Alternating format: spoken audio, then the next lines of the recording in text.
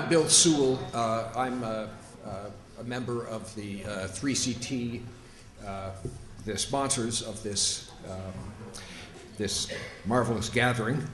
And I wanted to welcome you this morning. A very sizable crowd for a snowy Saturday morning. I want to thank you all for coming out. I also want to welcome our participants from the Human Sciences Research Council in Cape Town to this meeting. They're with us via video. And I gather they were also present via video yesterday and have, in fact, sent in some comments on the second panel, which we won't deal with now, but presumably sometime later in the day we will have something to say with respect to those comments. I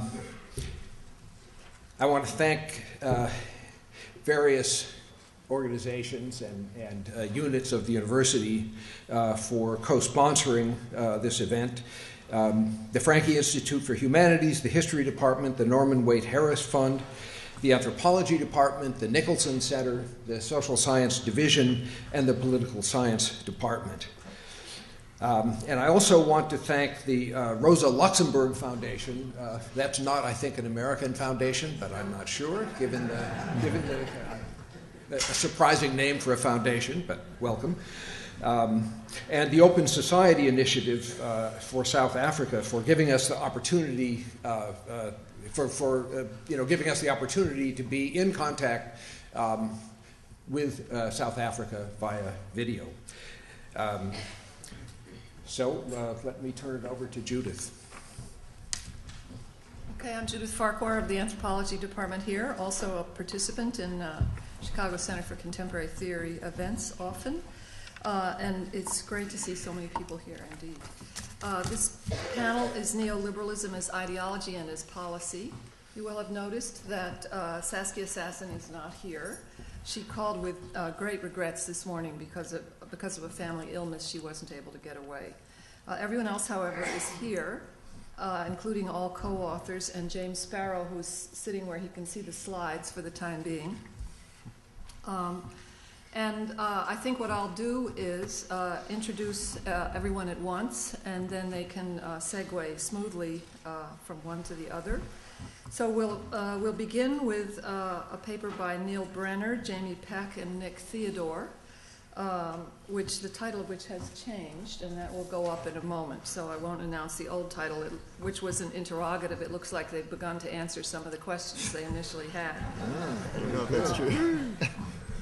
And then we will shift to a paper by Peter Evans and William Sewell, the title of which may still be The Neoliberal Era, Ideology, Policy, and Social Effects.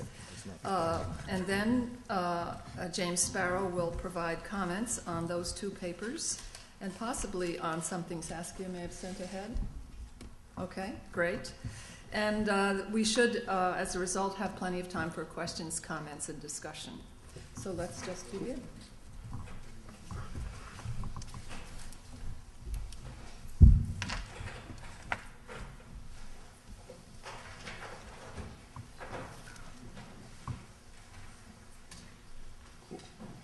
So good morning, everybody.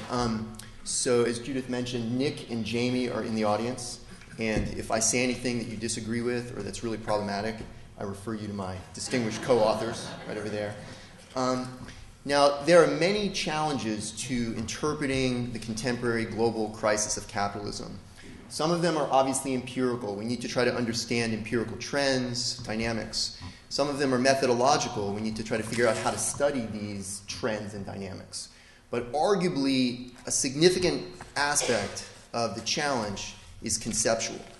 So many of our categories that we use to study contemporary capitalism are derived from earlier moments in the history of capitalism, whether from the 19th century, the early 20th century, when the social sciences were consolidated, or in significant cases also from the post-war Fordist Keynesian period.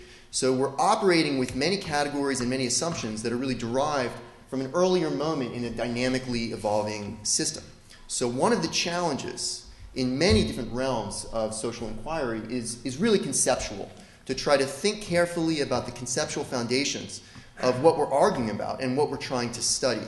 And it seems to me in this context, the work that 3CT is doing is really fundamental. Because so much work that's done in the social sciences is really justified externally and internally in terms of churning out empirical research. But to have an organization that's specifically, among other things, oriented towards these kinds of conceptual questions seems to me really, really fundamental. And we're all fortunate to have such an institution that demarcates a space for that kind of work, which is, I would argue, and I think others would argue as well here, that this is as foundational, if not more foundational, to the kinds of empirical inquiries around which so much research and also education is organized. So I think that's kind of a framing point about the conference, but also about this panel, this kind of problematique.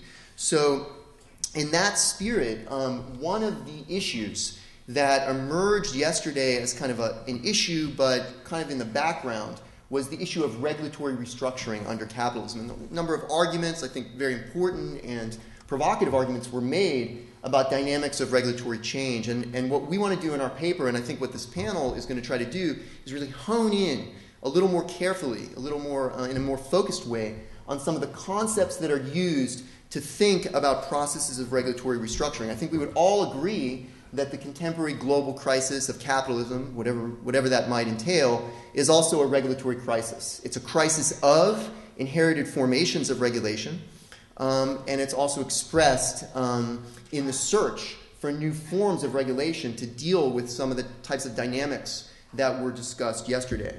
So it's a problem of state theory, and it's a problem that can be articulated on many different scales. Now, the concept of neoliberalism has been a key word of these debates. It's been a key word for thinking about the dynamics of post-1970s regulatory restructuring, for periodizing those dynamics. And it's certainly been a key word, I think, in interesting and also very problematic ways in trying to think about the regulatory dimensions and consequences of the crises of the last couple of years. In some ways, this concept is used, in some strands of critical social science, the concept is used in, I think, very rigorous and productive ways, but we would argue that it's also become a bit of a rascal concept, a chaotic concept, if you will. In other words, so many different terms or so many different issues are subsumed under the term that it becomes, or it at least is in danger of becoming somewhat meaningless. So the question that we would like to think about is a question that I think is pretty relevant to the contemporary crisis, which is neoliberalism dead or is it alive? And the key claim that we're trying to make is a simple one, but one that we don't think is recognized adequately in the discussions of this question, and that is that interpretations and periodizations of the regulatory dimensions of contemporary capitalism and the contemporary crisis, they hinge upon very specific conceptualizations of regulation and of the spaces and times of regulation. And these assumptions deserve very careful interrogation. They have massive implications for how we understand not only what's happening, but what is to be done about what's happening. So the question, is neoliberalism dead? Well, I think as David Harvey said at some point, it depends what you mean by neoliberalism, but also we would add it depends what you mean by dead, or if it's alive, it depends what you mean.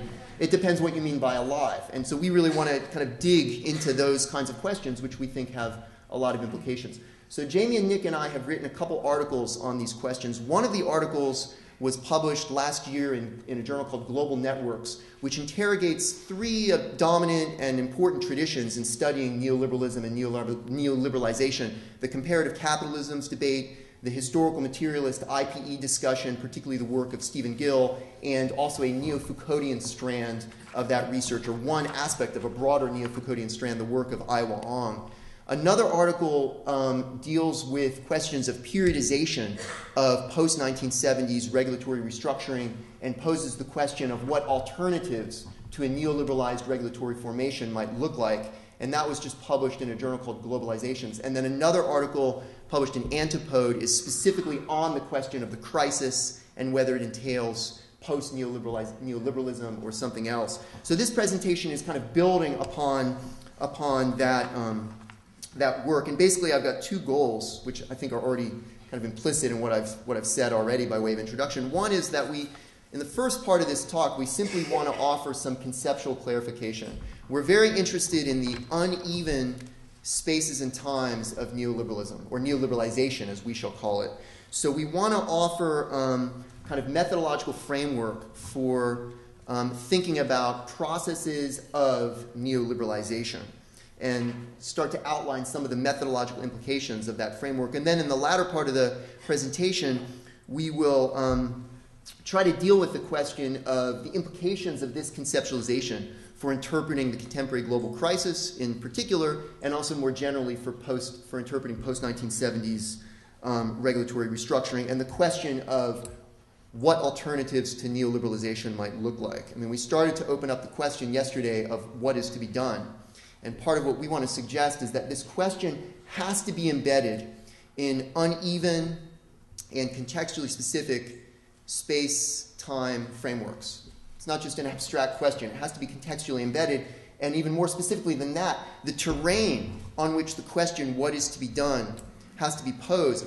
It's already been shaped and reshaped by several decades of neoliberalizing regulatory reform. So the question, what is to be done today, is occurring in a different regulatory environment than the question, what is to be done, let's say, in the 1950s, or the 1930s, or the 1890s.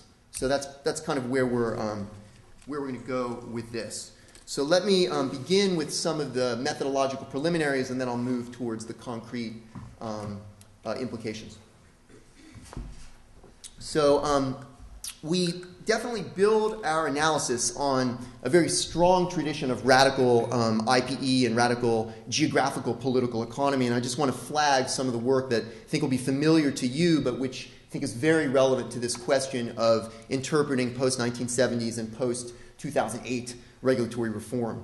So this is kind of a first cut into the question. So the work of McMichael and Arrighi and Silver, using a kind of Polanyian or Marxist Polanyian analysis to think about post-1970s capitalism, as it were, as a second great transformation, an attempt to create a self-regulating market on a world scale, the latest moment in a kind of epochal shift over the form and extent of commodification under modern capitalism. This is, we would argue, quite fundamental. Related to that, the work of Stephen Gill and others on disciplinary neoliberalism, specifically looking at the class dimensions of this regulatory assault on the post-World War II capitalist formation.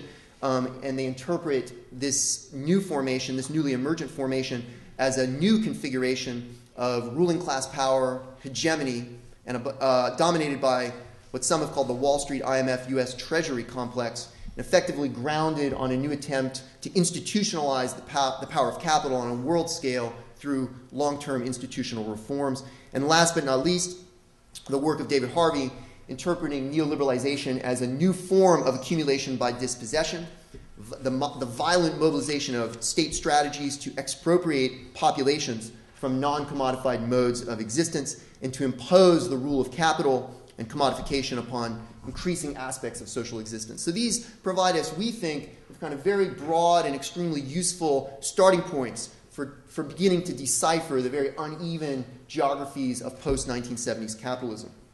And we want to add some methodological additions to these kinds of insights. So the kind of key methodological innovation or idea is, instead of speaking of neoliberalism, which implies that it's a thing, it's an epoch, it's a period, we're interested in processes of neoliberalization. And I'll try to be consistent in my own vocabulary here. It's not easy. Sometimes we all, even after we've made this move, we sort of drift back into talking about neoliberalism. But we want to insist on a process-based analysis. And we would apply this, by the way, to any formation of regulatory change. So if you're interested in studying Fordist Keynesian capitalism, we would make the same argument, Keynesianization, instead of just Keynesianism. And you can push that back in time. We think it has important, surprisingly wide-ranging methodological ramifications.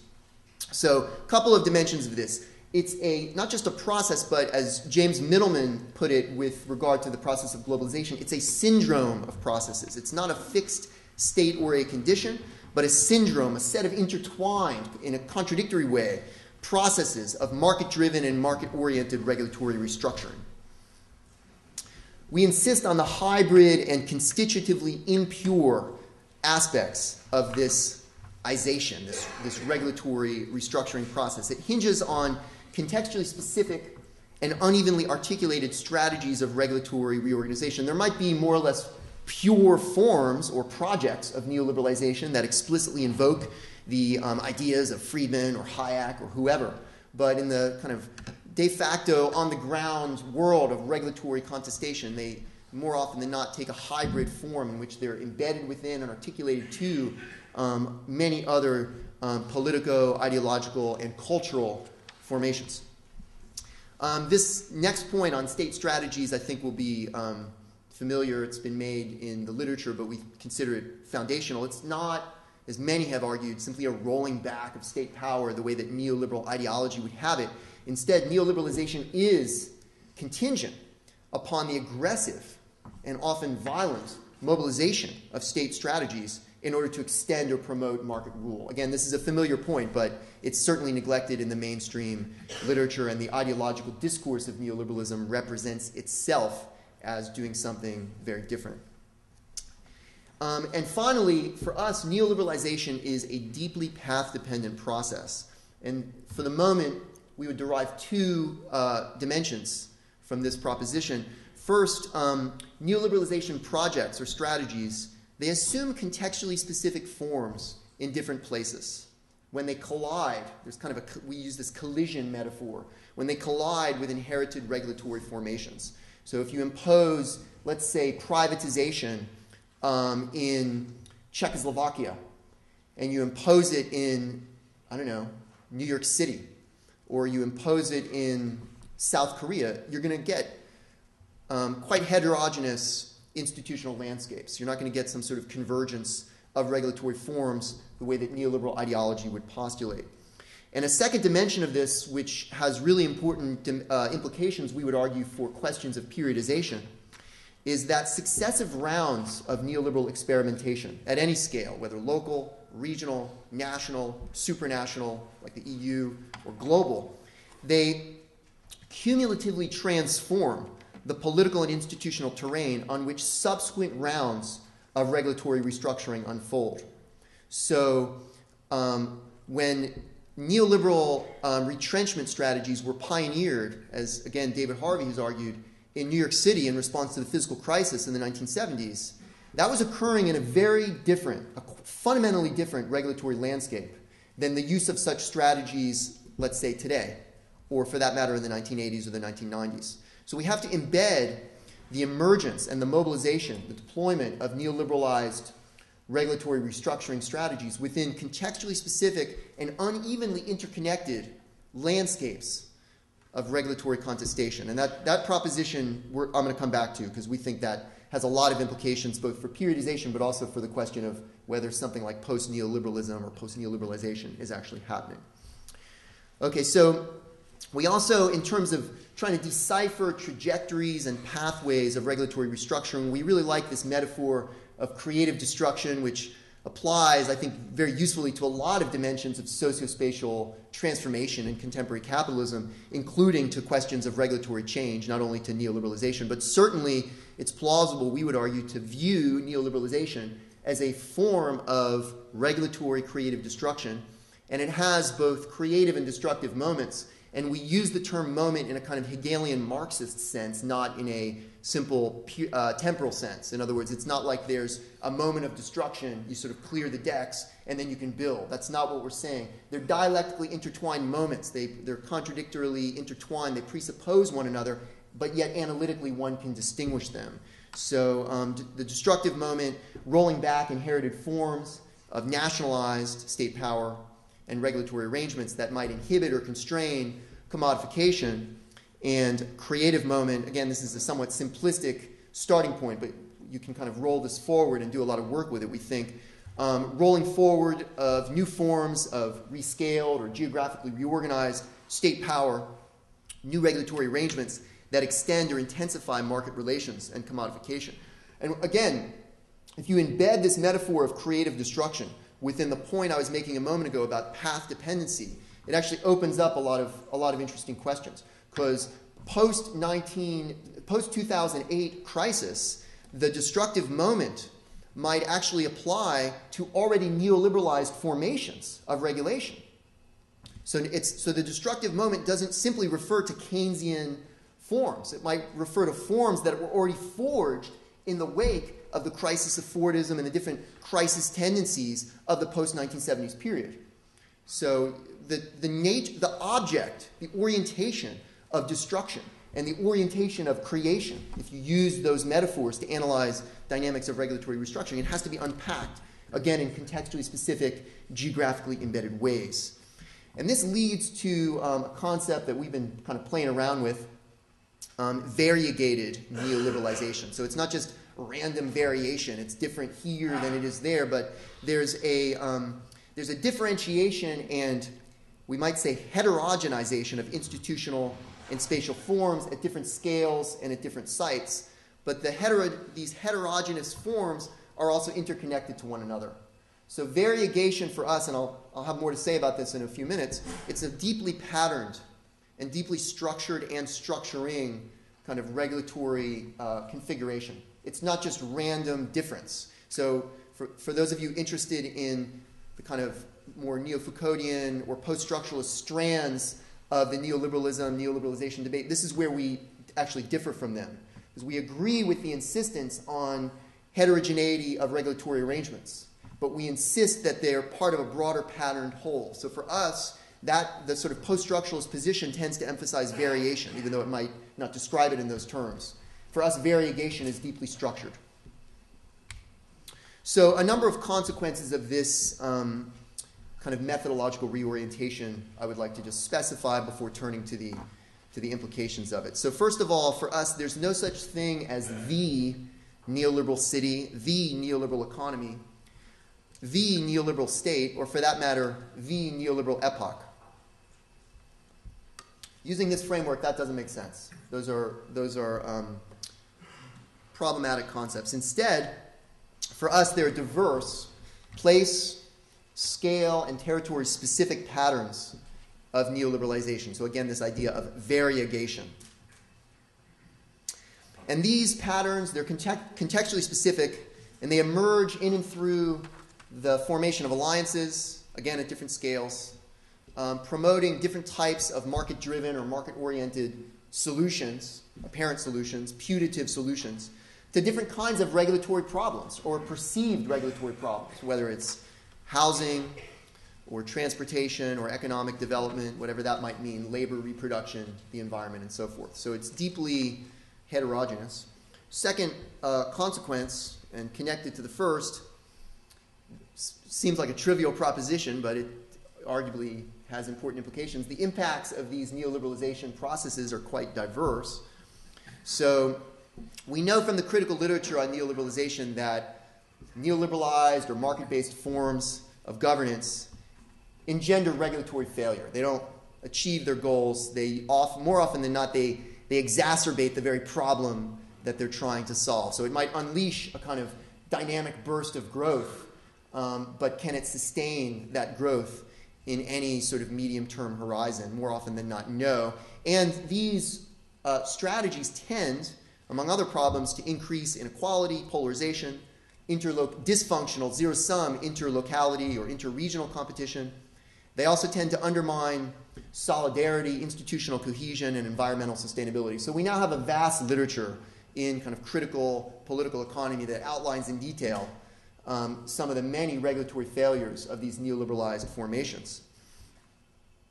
But such outcomes, including the failures and the effects of the failures, are contextually specific. They hinge on local, institutional, and political legacies and emergent lines of struggle, conflict, and resistance. Again, this is an insight. This is something that we've learned from post-structuralist discussions, although, as I've already indicated, we frame them in a broader structural context. And this brings me to the third consequence, which is, to put it maybe too cryptically, there is a context of context. So we're emphasizing context, local context, geographical specificity, like to hammer home that point. But there is a context within which those contexts are embedded. And that context matters a lot for thinking about periodization and for thinking about political strategy.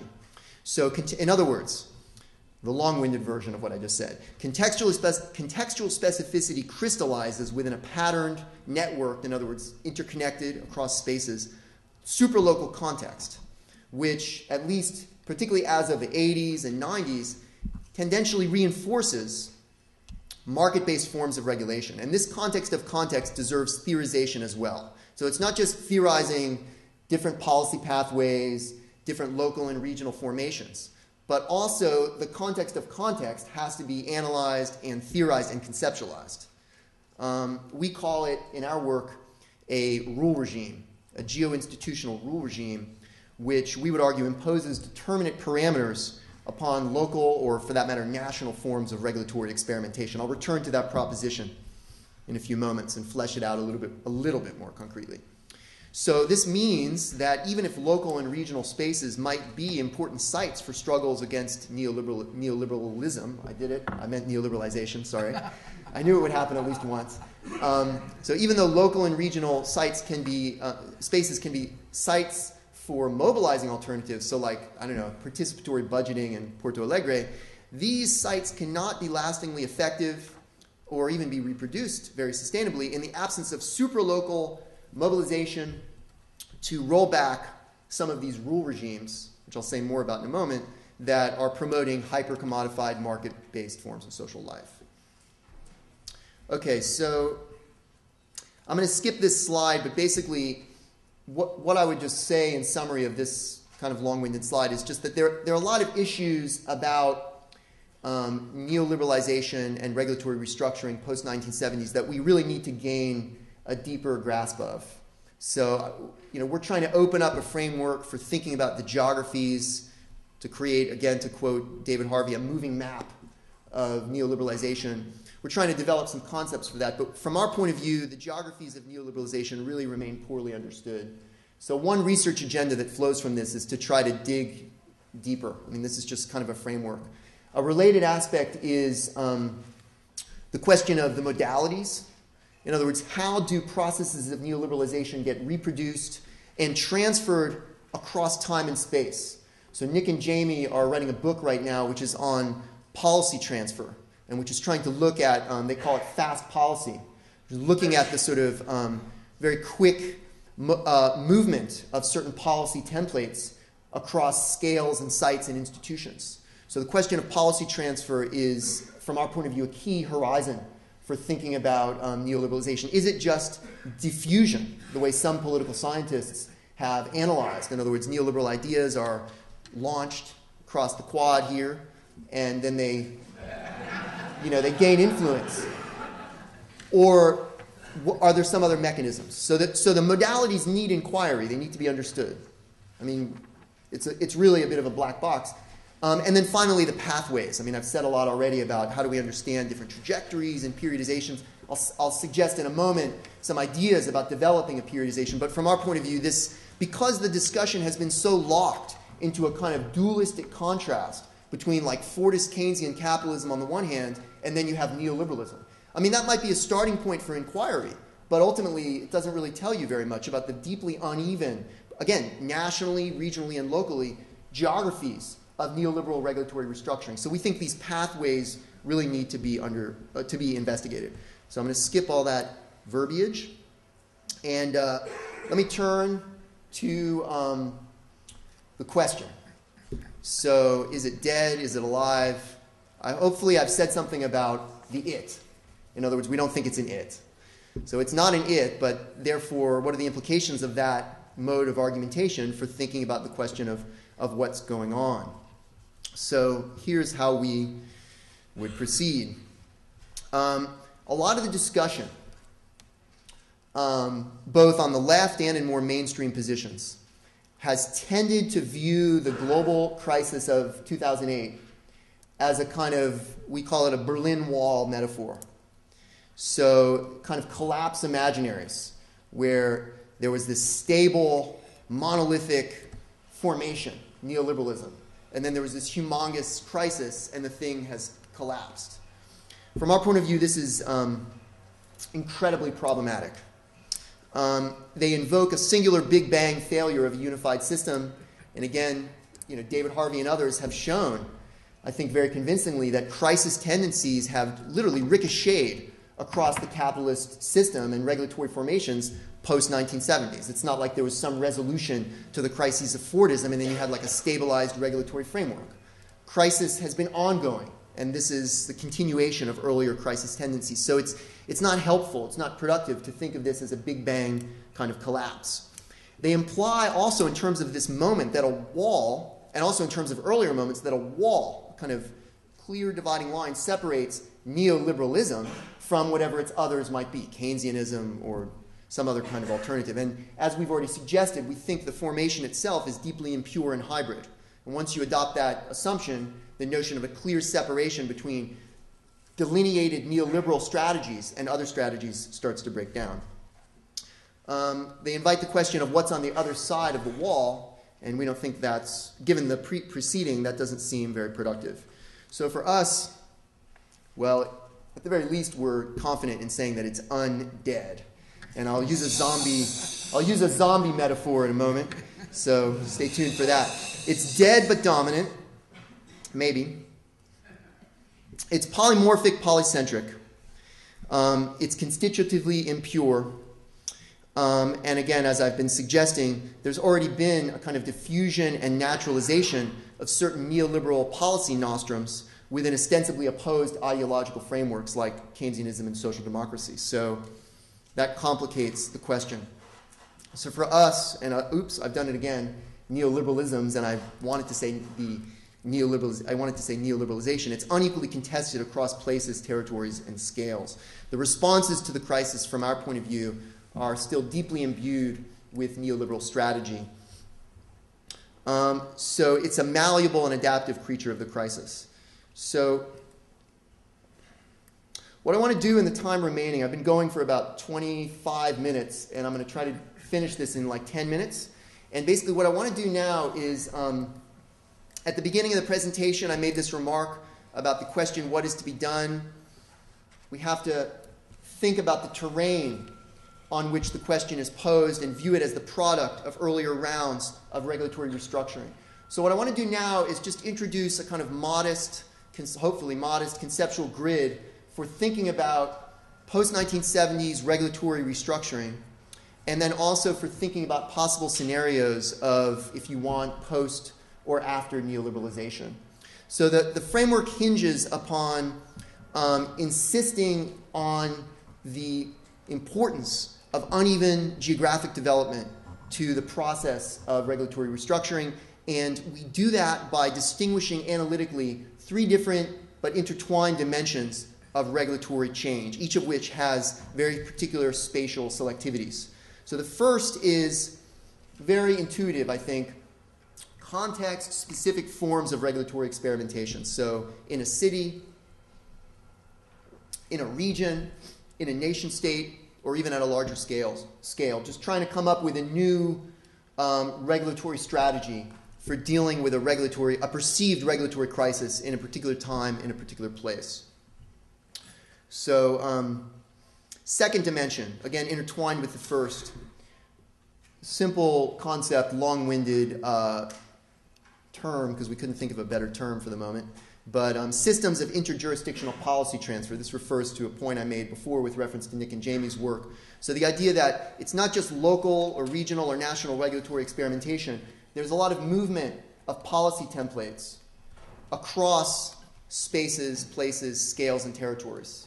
And that movement evolves over time. That was the case with the development of Keynesianism, too, for that matter. So the introduction of Keynesianization didn't just occur as like giant macro framework. There was a lot of movement of these ideas in a number of different dimensions of Keynesian policy that were moved around and eventually consolidated to create a broader structure. So we think that's essential. And then last but not least, this idea of rule regimes or parameterization processes. So basically a broader structural context within which the parameters for interjurisdictional policy transfer and local or regional or national regulatory experimentation are framed.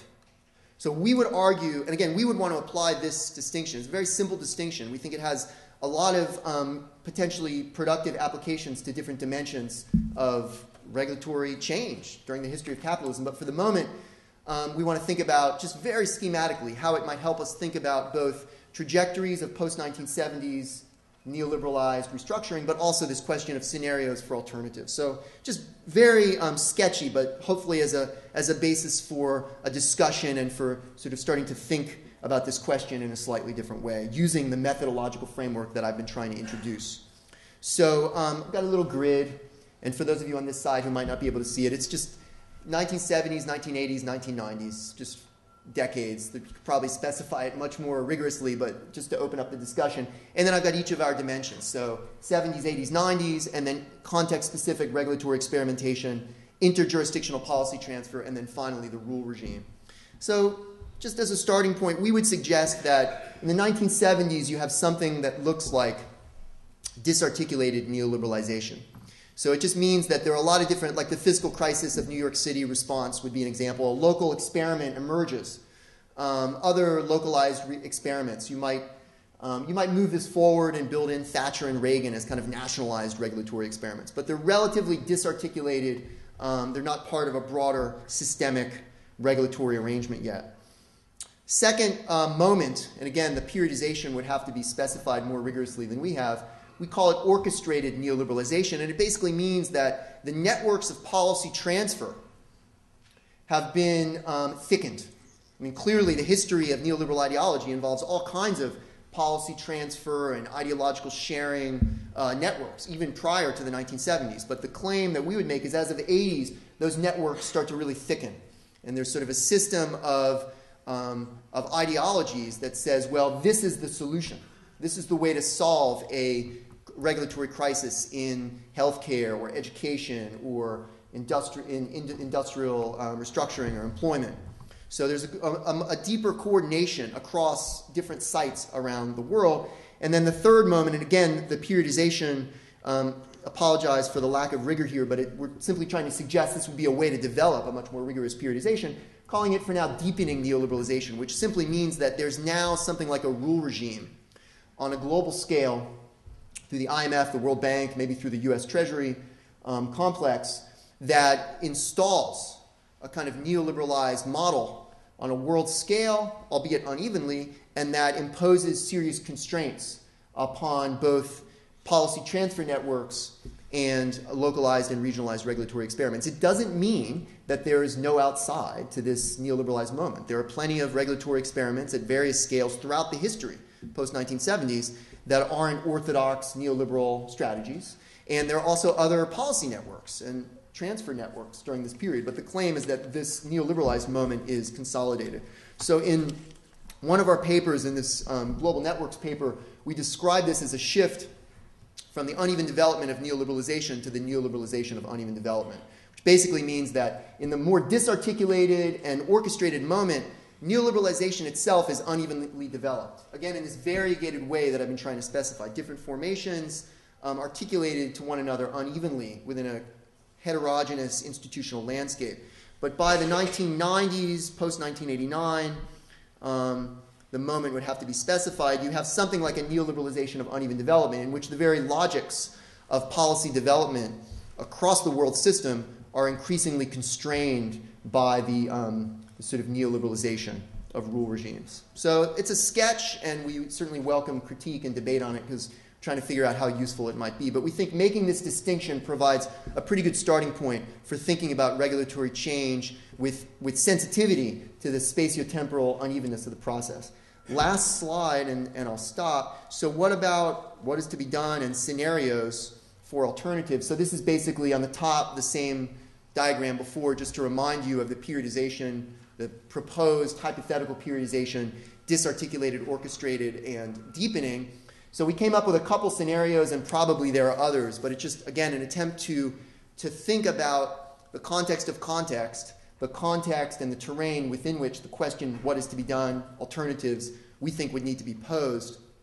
So scenario one would be something like disarticulated counter neoliberalization. Again, we're trying to find simpler terms, but that seems to be what we're talking about. So what do we mean by this? So basically a broader, you might call it like a zombie neoliberalism at bigger scales. So systems of interjurisdictional policy transfer in the rule regime, continued adherence to some of the basic precepts of market-driven growth, extension of commodification to more and more realms of social and economic life.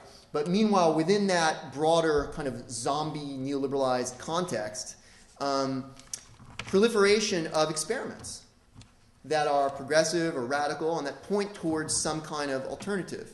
So as some of you may know in geography, there's been a discussion of alternative economies, which we think is quite interesting, but part of our problem with that literature is that it just brackets the broader context, just treats these different sites outside of the broader context. And but we think this is very important. It's very important to imagine and to produce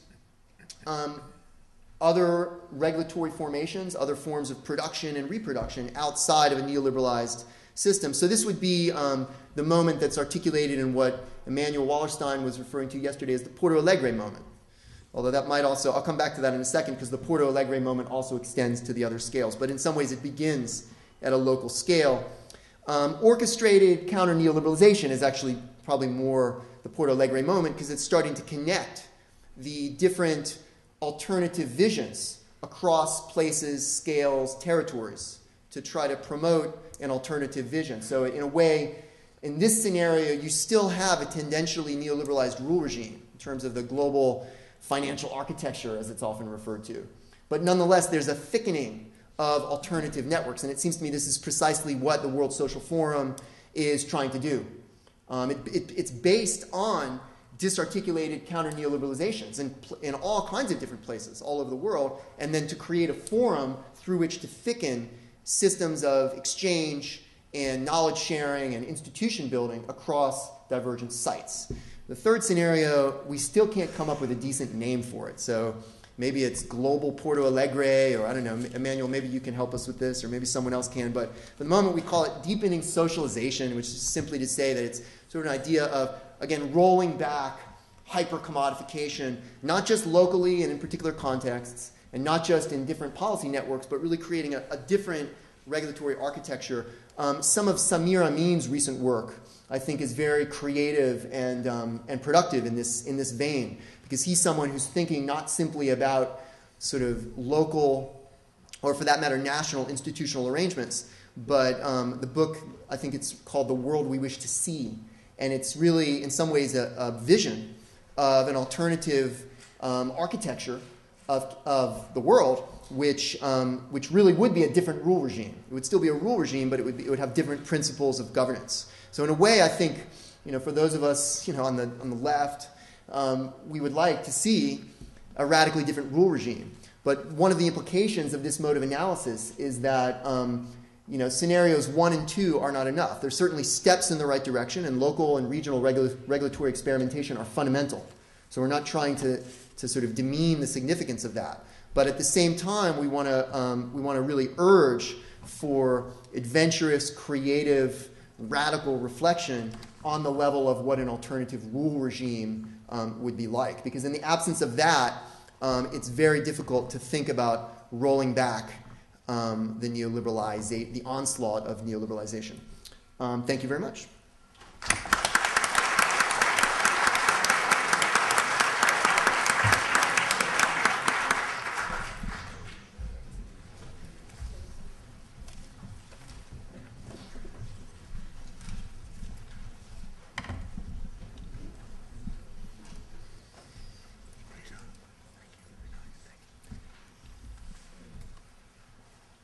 I want to begin with a couple of words about the provenance of this paper that Peter Evans and I have prepared. Peter and I are both members of an outfit called the Successful Societies Program, which is a research group of the Canadian Institute for Advanced Research. It has a slightly absurd title, but it is nevertheless wonderfully interdisciplinary group of scholars devoted to figuring out why some social arrangements do a better job than others of fostering health, education, and general well-being. When I say this group is interdisciplinary, I mean really interdisciplinary. It includes psychologists, sociologists, epidemiologists, political scientists, philosophers, geographers, historians. It's a very interdisciplinary outfit. Anyway, this group currently is working on a project on social resilience in the neoliberal era. And Peter and I decided we would do our part in the project by trying to figure out to the best of our abilities what neoliberalism is, hence this paper. What you'll hear this morning is a mere sketch of the argument that we put together in a 50-page paper, which we have inflicted on our long-suffering commentator, Jim Sparrow. Needless to say, this version will lack some of the exquisite subtlety of the original.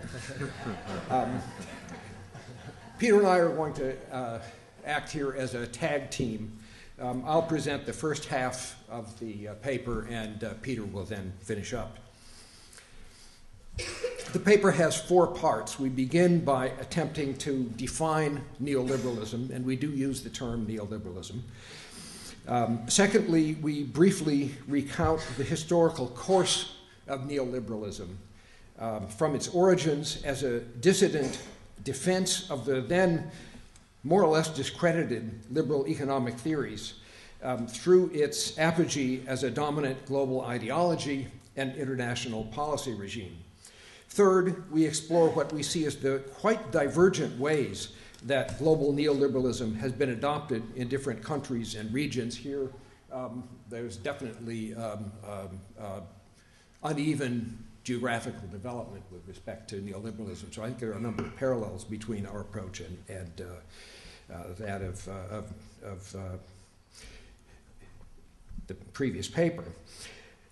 We then conclude with some speculations on the likely future role of neoliberalism in the 21st century global political economy. So part 1 is defining neoliberalism. Neoliberalism is obviously a contentious term, and it's one that's used mainly by people who are critical of current political economic arrangements. Indeed, it's frequently used as a kind of epithet. You're a neoliberal. Yet the term does seem appropriate, since what we're tracking here is a revival in the later 20th century of certain classical liberal ideals that had been dominant in the 19th century. In other words, a neo or renewed economic liberalism.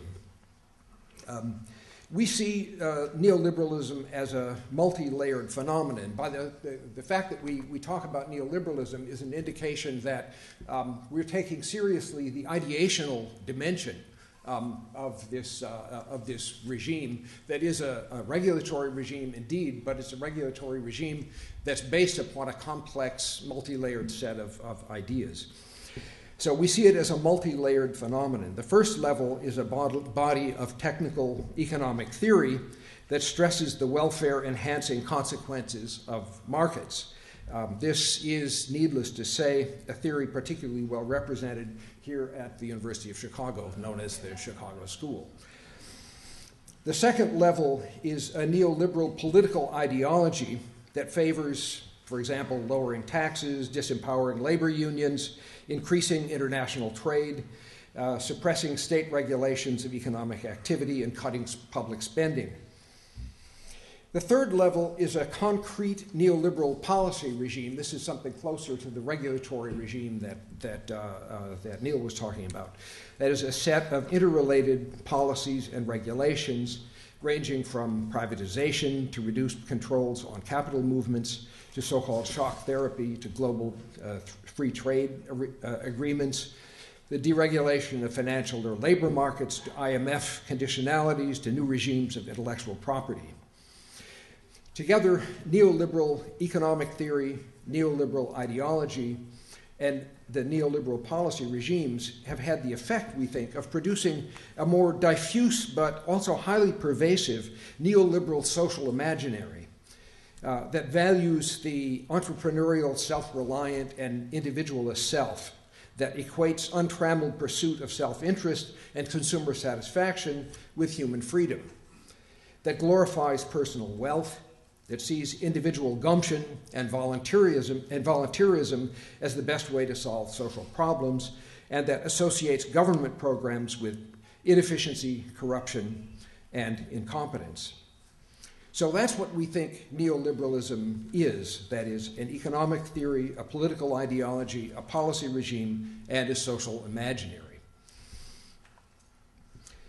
Meanwhile, we also wish to distance ourselves from certain common usages of neoliberalism. The first of these is the tendency in left circles to tar with the brush of neoliberalism all movements or policies that use terms like individualism, freedom, human rights, and democracy. We would assert, on the contrary, that most modern emancipatory ideologies contain important elements that are derived from the broad heritage of liberal thought, and that such language or ideals should not be assumed to hail from this very specific neoliberal variant of the broader range of liberal thought. Second, we think it's mistaken to attribute all the distinctive socioeconomic trends of contemporary global capitalism to neoliberalism. While processes such as the expansion of world trade, financialization of economic activity, globalized outsourcing, the rise of flexible production regimes, or worldwide currency arbitrage are certainly consonant with neoliberalism as an ideology, regulatory regime, and so on. We should not presume that these derive from neoliberal ideology or policy. Indeed, such trends may have quite other causes, such as changes in international competitiveness or in the technology of information, communications, and transportation. In fact, the onset of some of these trends actually predates neoliberalism's rise to prominence. Neoliberalism and the major trends of contemporary global capitalism are certainly causally intertwined, but I think we should try to sort out the mutual spiral of cause and effect rather than attributing the whole to an amorphously defined neoliberalism. So we want to emphasize the more sort of ideational aspect of neoliberalism. Part 2, neoliberalism's history.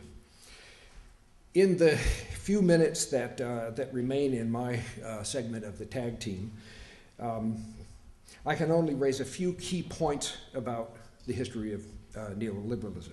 Point 1, neoliberalism's origins go back to before World War II, when it was becoming increasingly clear that a majority among economists were coming to favor strong state initiatives as the best means to ensure economic stability and growth. After the war, dissident liberal economists formed their own institutional networks. These networks were centered above all on the University of Chicago and on the International Mount Pelerin Society. They used these networks to elaborate a defense of classical liberal verities and in many ways to kind of elaborate beyond these, the classical version. Leading neoliberals like Friedrich Hayek and Milton Friedman also deviated in certain respects from 19th century liberalism. One crucial deviation that Peter and I want to emphasize was their lack of concern about the rise of huge concentrations of power in modern corporations. That is, they saw only government power, not private corporate power, as posing a threat to liberty. And I think that this particular sort of deletion from the liberal theories is a major change that has a lot of consequences for what became of neoliberalism. Point 2, during the long post-war capitalist boom that stretched from 1948 to 1973, roughly, the neoliberals found themselves pretty much in the outer darkness. This was a period of rapid economic growth, fortified by strong state intervention in the economy, and this in all regions of the world. The wealthy capitalist states generally managed their economies by means of various forms of what we can call welfare Keynesianism or Fordist Keynesianism. In the third world, so-called third world of Africa, Asia, and Latin America, the dominant model was state-led import substituting industrialization. And of course, in the communist countries, the state apparatus encompassed nearly all economic activity. So the state is central in all of these regions of the world and types of regimes. The capitalist world economy and trading system was underwritten by the United States, which emerged from the Second World War with over half of the world's industrial capacity and all of its atomic bombs, and these are about equally important, I think. The post-war capitalist settlement, even in the United States, featured a politics of democratic class compromise that resulted in full employment, rising wages, and rising productivity, along with rising profits for capitalists. Point 3. In the early 1970s, the great post-war boom finally fizzled out, and the world's capitalist economies entered into a long and intractable crisis, a real general crisis of capitalism that's been discussed quite a bit in previous presentations. The distinctive feature of this crisis was stagflation, that is, a combination of persistent inflation and persistent unemployment. And the then hegemonic Keynesian economics seemed at least to be incapable of solving this problem of stagnation. It was this grinding general crisis of capitalism in the 1970s that opened the way for neoliberalism. Point 4. The neoliberal political breakthrough occurred in Britain and the United States.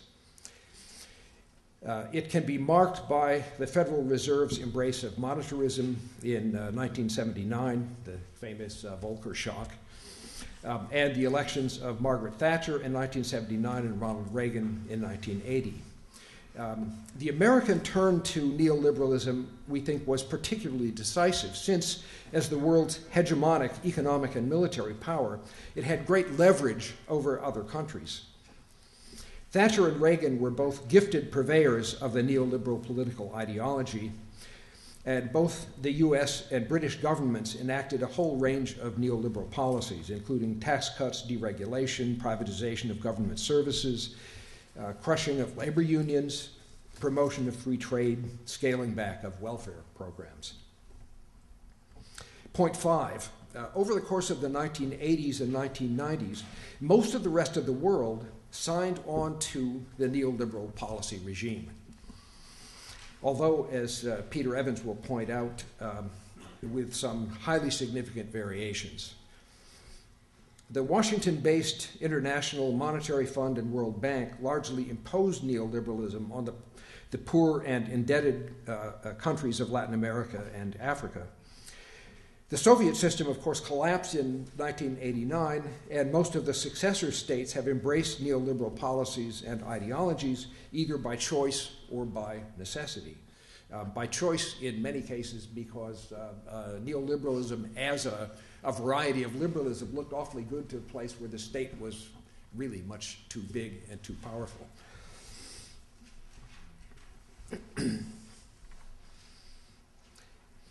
The continental West European countries also embraced neoliberal economic reforms, thanks in part to a certain amount of coercive nudging by the European Union. I think this is kind of like Ulysses and the Sirens. That is, any of these countries, one at a time, would have found it difficult to engage in these reforms, but once they formed the European Union, they then, in order to be a part of the European Union, they in fact enact these reforms in various ways. However, these countries, unlike the United States and the UK, maintained, on the whole, their generous welfare regimes, and indeed, in some cases, actually expanded them. In Asia, the so-called tiger economies largely skipped the general crisis of the 1970s. They had been growing rapidly since the late 1960s by means of export-led development. They had, in effect, already embraced the neoliberal commitment to international markets, avant la lettre. On the other hand, their economic models, which featured strong state-financed industrial policies, were actually in considerable tension with orthodox versions of neoliberalism. It was essentially the Tiger model of export-led development guided by a strong state that was embraced by China when it entered the international economy in the early 1980s. I've got to get some water. Thank you.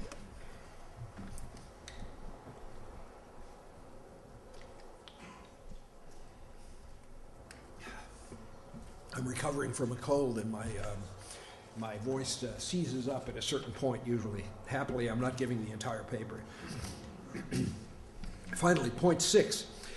Since the mid-1990s, the neoliberal policy regime has become internationally hegemonic, and neoliberal economic doctrines have gained ascendance as well. Neoliberal political ideology has made important gains, but it's hardly swept the field. Various forms of populism and social democracy, not to mention authoritarianism, remain alive and well.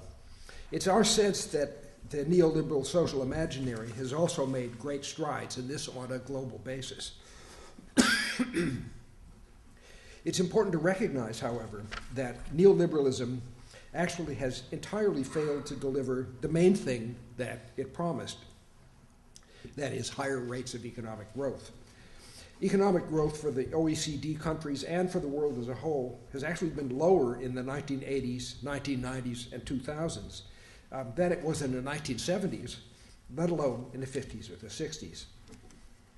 On the other hand, neoliberal policies have raised profit rates at the expense of the remuneration of labor. So neoliberalism has been good for capitalists, even if it hasn't produced higher economic growth. It's too early to tell how the deep financial crisis that began in 2008 will affect the fortunes of neoliberalism, although Peter will offer some of our thoughts on that question. Time for the tag.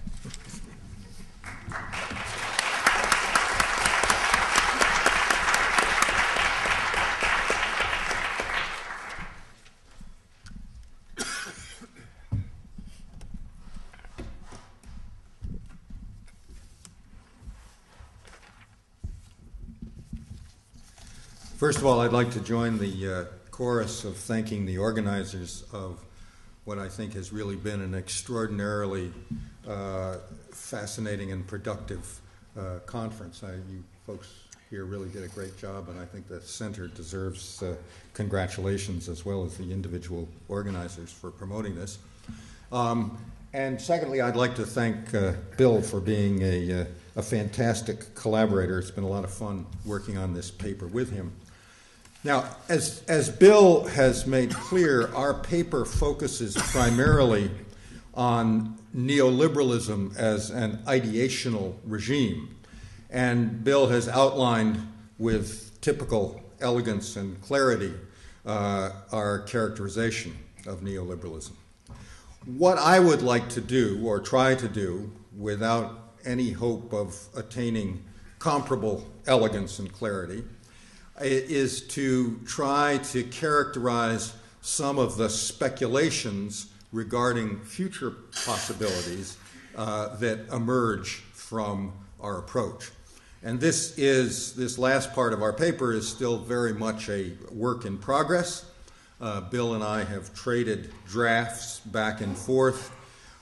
Jim Sparrow has the benefit of having read Bill's last draft, which was typically coherent and clear.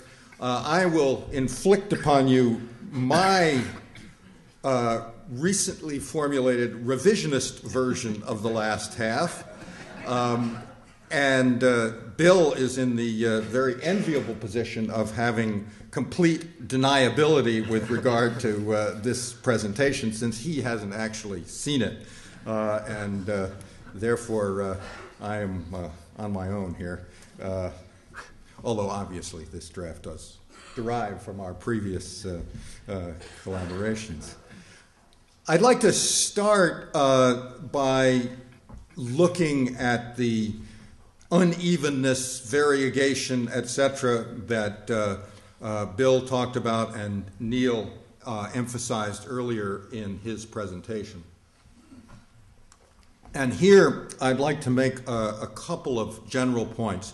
The first general point, which is again, I think, clear in Bill's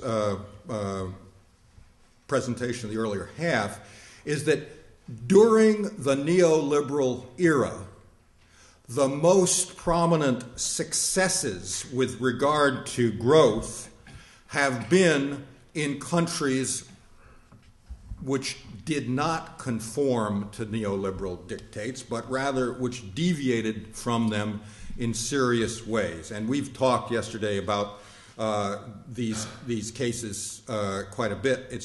We can underline again China as the obvious case in which an amalgam of statist developmentalism and engagement with global markets that bears little resemblance to neoliberal theory was in place. As Bill just mentioned, East Asia more generally fits that pattern. In Brazil, you have a more constrained case, more constrained by global neoliberalism, but still, despite what Lula's critics on the left would say, something very different from a replication of neoliberal policy patterns.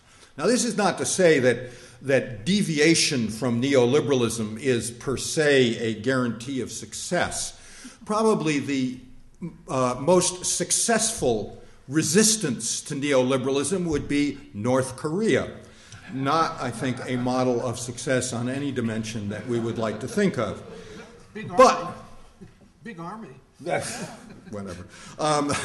But in any case, we're not arguing that you can win just by ignoring everything neoliberalism has to say. What we are arguing is that conformity to neoliberalism has been essentially a recipe for failure more than a recipe for success.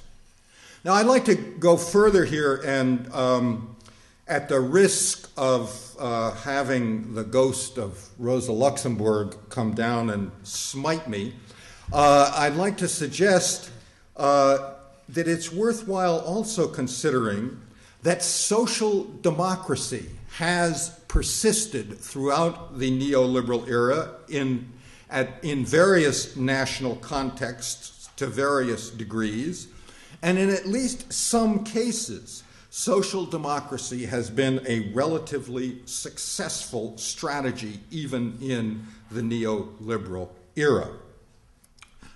And we can look at various European cases. Obviously, the Nordic countries are the best examples here. Interesting to note that Sweden was just ranked by Davos as the second most competitive country in the world.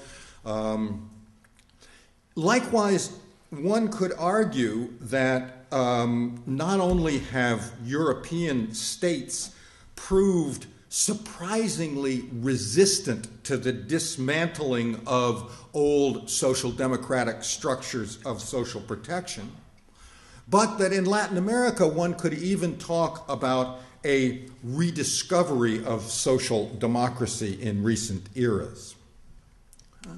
Now, I think that if you buy the idea that the discursive charisma of neoliberalism and its ability to marshal what seems like credible, erudite economic theory played a role in its rise to hegemony, then that effect, that discursive charisma and credible claims to representing some kind of erudite economic theory have clearly been undermined. And therefore, if we add that to the fact that non-neoliberal models have outperformed national efforts which used neoliberal ideology as their ideational grounding, then it would seem that if you add that to a sort of growing recognition that old social democratic Keynesianism that seemed like such a loser in the 70s now looks damn good in retrospect in terms of its performance, then it's not quite so unimaginable to take the leap and to suggest that it is possible to see as a future scenario not just a persistence, but indeed a re-emergence of a social democratic kind of strategy in the world. Now, I realize this is pretty. I'm on slightly thin ice here. Bill is very skeptical of this possibility, and I also realize that it's very easy to come up with quite compelling arguments that in a globalized and particularly in a financialized world political economy, that social democracy has become structurally inviable. But I would put the possible resurgence of social democracy in the very useful category of Cardozo and Falletto, which is the category of the barely structurally possible, which is realizable through collective political will. Now, obviously, any projection, this projection, like any other projection, depends on the big global question mark. The big global question mark being the outcome of domestic political struggles within China.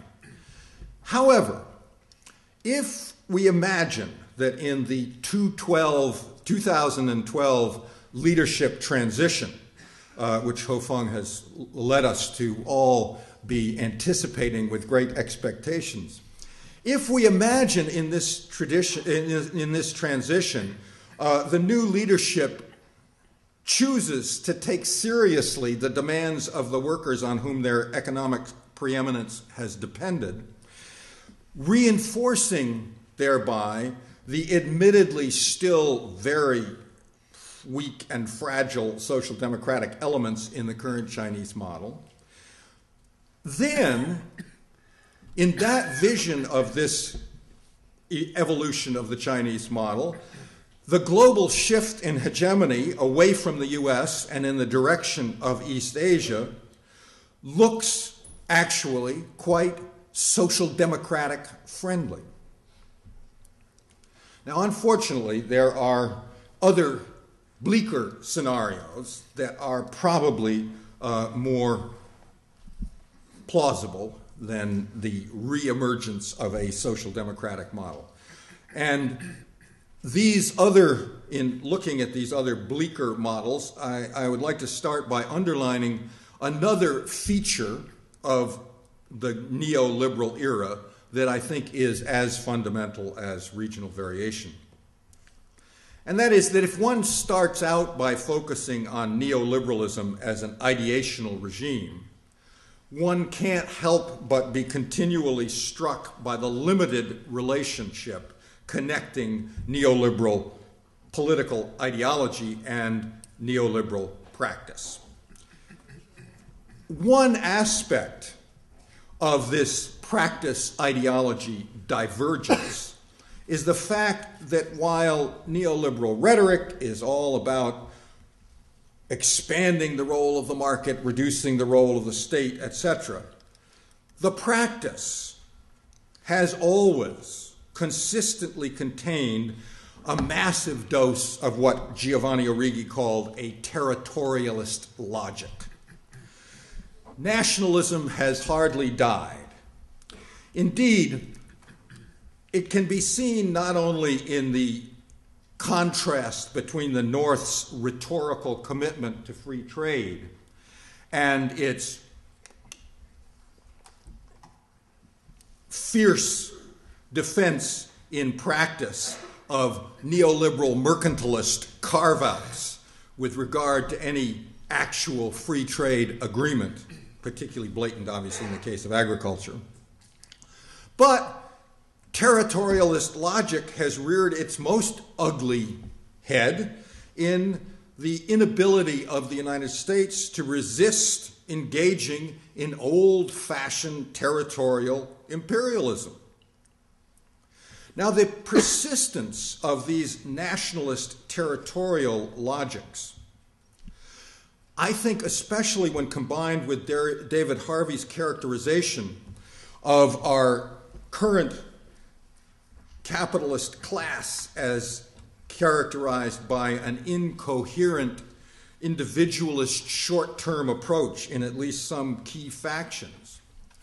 That combination of persistent nationalist territorialist logic and an incoherent, short-term strategy on the part of capitalists obviously suggests a system that is not only economically fragile, but also susceptible to disruption by internecine conflict based on territorial conflicts. This general nationalist-based fragility must also be considered in the light of the fact that the United States continues to retain an incredible absolute and comparative advantage with regard to control over weapons of mass destruction. And this brings me to a more domestically oriented source of bleak future scenarios. David Harvey mentioned yesterday the contrast between attempted Keynesian responses to the crisis and those characterized by the politics of austerity. And as he pointed out, the policy consequences of austerity hysteria is not just an economically irrational set of policies, but also a set of policies that will intensify the pain felt by ordinary people.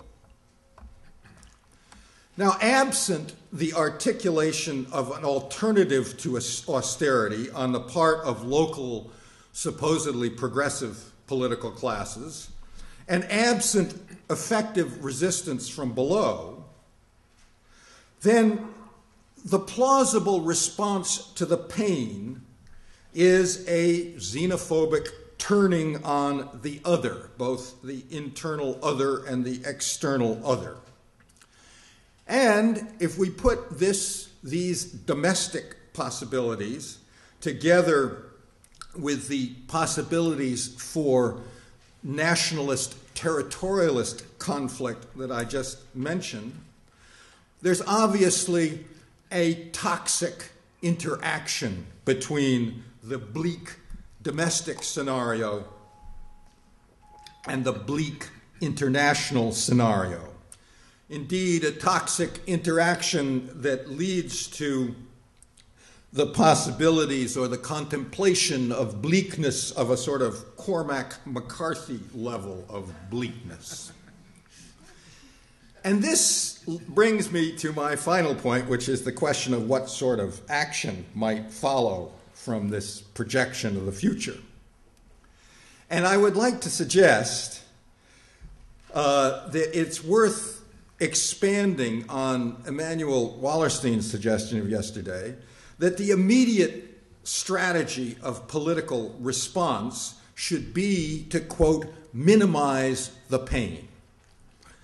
And I would like to suggest that if you take at all seriously the sort of bleak options that I was just talking about, then systematically fighting against austerity hysteria, fighting both in terms of intellectual activity and in terms of whatever meager mobilization capacity we might collectively enjoy, that sort of fight could be a very concrete strategy for the minimizing the pain option that Emanuel talked about. But I would also like to suggest that fighting against austerity hysteria and minimizing the pain is not simply a tactical, humanitarian, feel-good kind of strategy, but is actually a strategic response as well. That is to say, given the possible political reverberations of the pain and their potential reverberations in turn with the various dimensions of fragility at the international level of the neoliberal regime, limiting the extent of the pain is indeed a strategically important response. And here I would like to just invoke a key idea from our friend Karl Polanyi, and that is that sometimes it's not just the change that's important, but the rate of change that's important. And if we're indeed living in a precarious interregnum between a failing U.S. hegemony and a different world order struggling to emerge, then anything that reduces the short-term level of chaos probably increases the long-term chances of sustaining something that we might call civilization. Oh, there you go.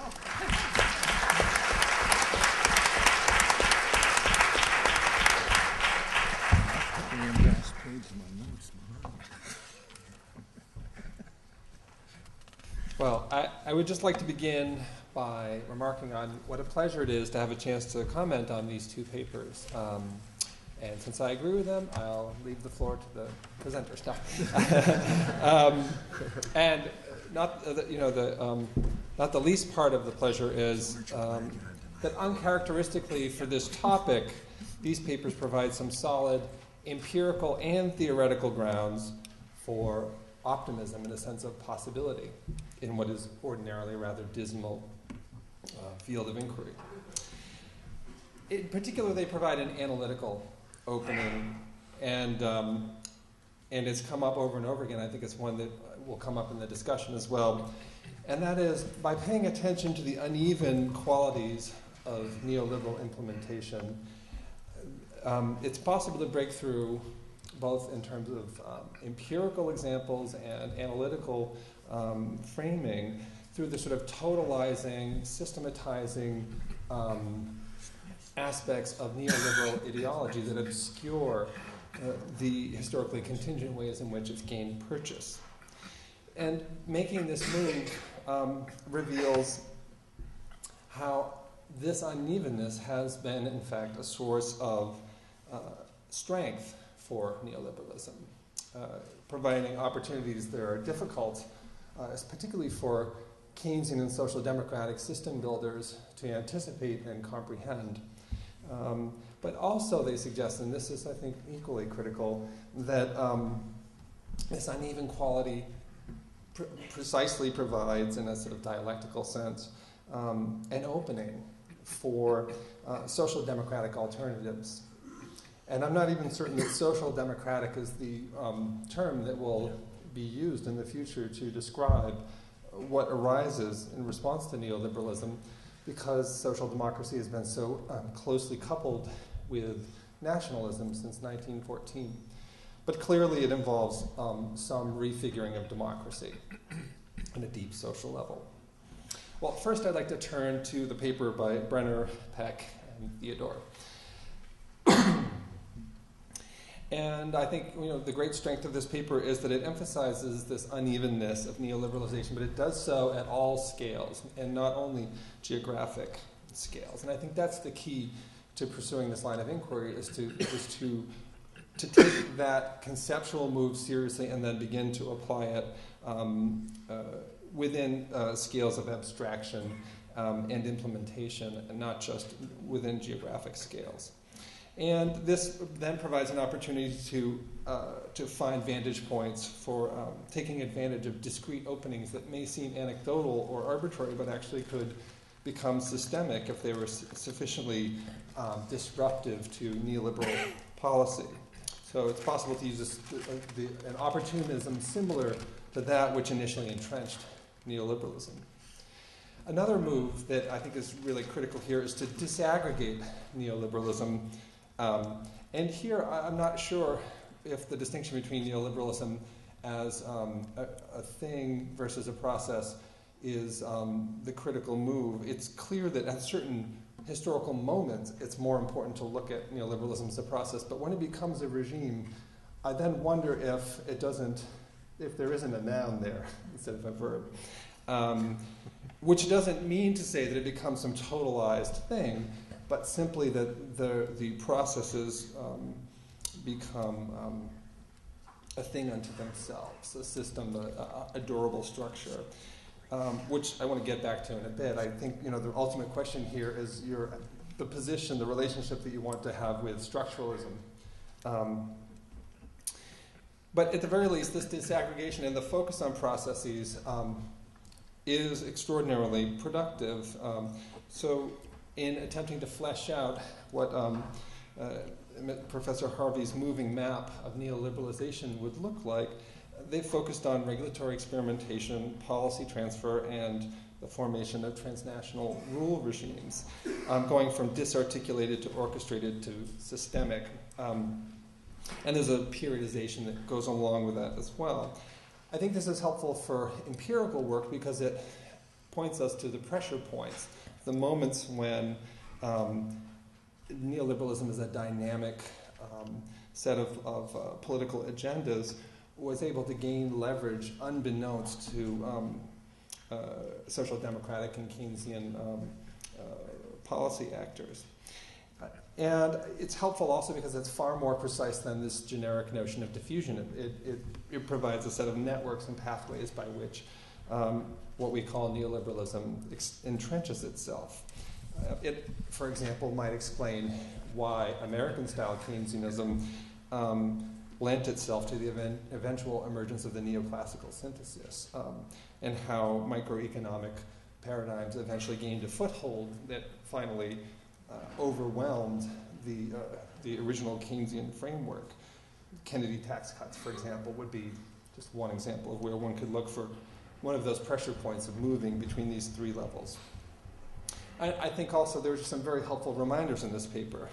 The first, I think the foremost, is the Polanyi nod, that the market always rests on the shoulders of the state. It's not some disembodied market. And as Bill Sewell points out, this naturalization of the market and naturalization of certain forms of power does critical ideological work as well. So by attending to the state and taking the state on its own terms, I think we gain real leverage. And so the paper is really almost entirely about governance, which I find striking and is a different mode of analysis than more economically oriented approaches. And along with this goes the sort of the particularity of how governance works, that neoliberal policies had to gain footing in local ecologies. But eventually there is this systemic entrenchment. And so I think what I would ask is that at the part of the argument where you turn to the notion of a context of context, how is this distinct from a sort of neo-structuralism? It's not clear to me. It sounds like perhaps there's a notion that within the interstices of existing structures there's sort of fractal-like openness. But eventually you do get a crystallization. And it seems like ultimately the explanatory power falls back on structure again. But it could simply be that I'm not getting your project as fully as I should. All right, and now the paper by Evans and Sewell. This also makes two very similar moves, but at a different pitch of analysis. Evans and Sewell also provide a very helpful disaggregation of liberalism. Their disaggregation, however, focuses on economic theory, political ideology, policy paradigms, and more broadly a social imaginary, which is part of the ideology. And Evans and Sewell also remind us of how uneven marketization has been in a similar way, and point to openings in Latin America and Asia that were available by taking a partial dosage of market medicine, but maybe not swallowing all of it. Rather than insisting on a pure typology, and I think this is a very helpful move here, they explore how hybrid approaches to the market produced varied results around the world. This is clearly a result of focusing on successful societies, and I think that's a key problem to focus on, is how to operationalize success in an alternate fashion. Health, income inequality, these are key ways. But then to engage neoliberal notions of success and contrast them in a methodologically specific fashion. Now, the analytic lens that Evans and Sewell provide immediately highlights some eye-popping facts for those who haven't been immersed in the literature on globalization. It's really just, if one's eyes are open to see these facts, it becomes apparent how striking this the consequences are of a sort of moderated or bracketed dosage of the market can be. In Latin America, of all places, inequality has declined in 12 of 17 countries at a rate of 1.1% a year. And this did not come at the expense of economic growth. And Korea and Taiwan both increased social spending 25 to 30% after the neoliberal takeoff, if you want to call it that. And this was tied to democratization. This is all in the paper, and there's wonderful detail backing up these facts that would seem counterintuitive to the neoliberal framework. France spent 29.5% of its GDP on social expenditures in 1999. This is after, again, taking the neoliberal medicine. I think this is really an important pattern that's pointed out in this paper. Now the United States and the United Kingdom have to take their own medicine. This may actually produce an opening down the road that maybe is not visible now, but could materialize. There's a sobering chart that Bill Sewell referred to in his presentation. It's in the back of the paper, and it contrasts Western European and American GDP. And it's really quite striking how feeble American growth is in that chart compared to somewhat less marketized European alternatives. Now, this low growth could be devastating in the long term, and this is a point emphasized in the paper, that the geopolitics of the Washington Consensus could be self-immolating, especially, I would add, if national competition matters. And that's a point that I want to get back to, is national versus economic competition. Now, the view of neoliberalism in this paper is bracing. It requires us to at least qualify the declension narrative of ineluctable market discipline. The market destabilizes, it's opportunistic. And so it can be directed to some degree by those who manage to rule these contingent processes of marketization. So that means that electoral leverage matters. It's contingent. And so if the 2000 election taught us nothing, it's how unpredictable, how unsystemic electoral politics can be. And I think this is something that cannot be factored into long-term conductive waves. In fact, it seems to be radically disruptive and difficult to predict. Given the force of this also leads one to recognize that it's necessary to pay more attention to how the market has been harnessed. If the Latin American countries, if the tigers of East Asia, or at least some of the tigers, can break out of neoliberalization's strictures, even if only partially, through a kind of jujitsu that harnesses trade without ceding some collective goods, then perhaps the dynamism of the market can be harnessed without leading inevitably to wholesale creative destruction. Of course, the more dismal view, and this is the view that is in Saskia Sassen's paper, would be that it's really just laying the grounds for more accumulation and more destruction. Her paper, I'll just very briefly summarize, focuses on primitive accumulation. She argues that we're living in a moment of primitive accumulation in which people are expulsed, as she puts it, from the marketplace. And the idea here is that the Keynesian social democratic regime valued people, incorporated them into the political economy because it needed their labor. The current moment, the neoliberal moment, doesn't need their labor as much as it needs their land, and so, or other assets that they sit on top of in one way or another, and so they get expulsed, as she puts it.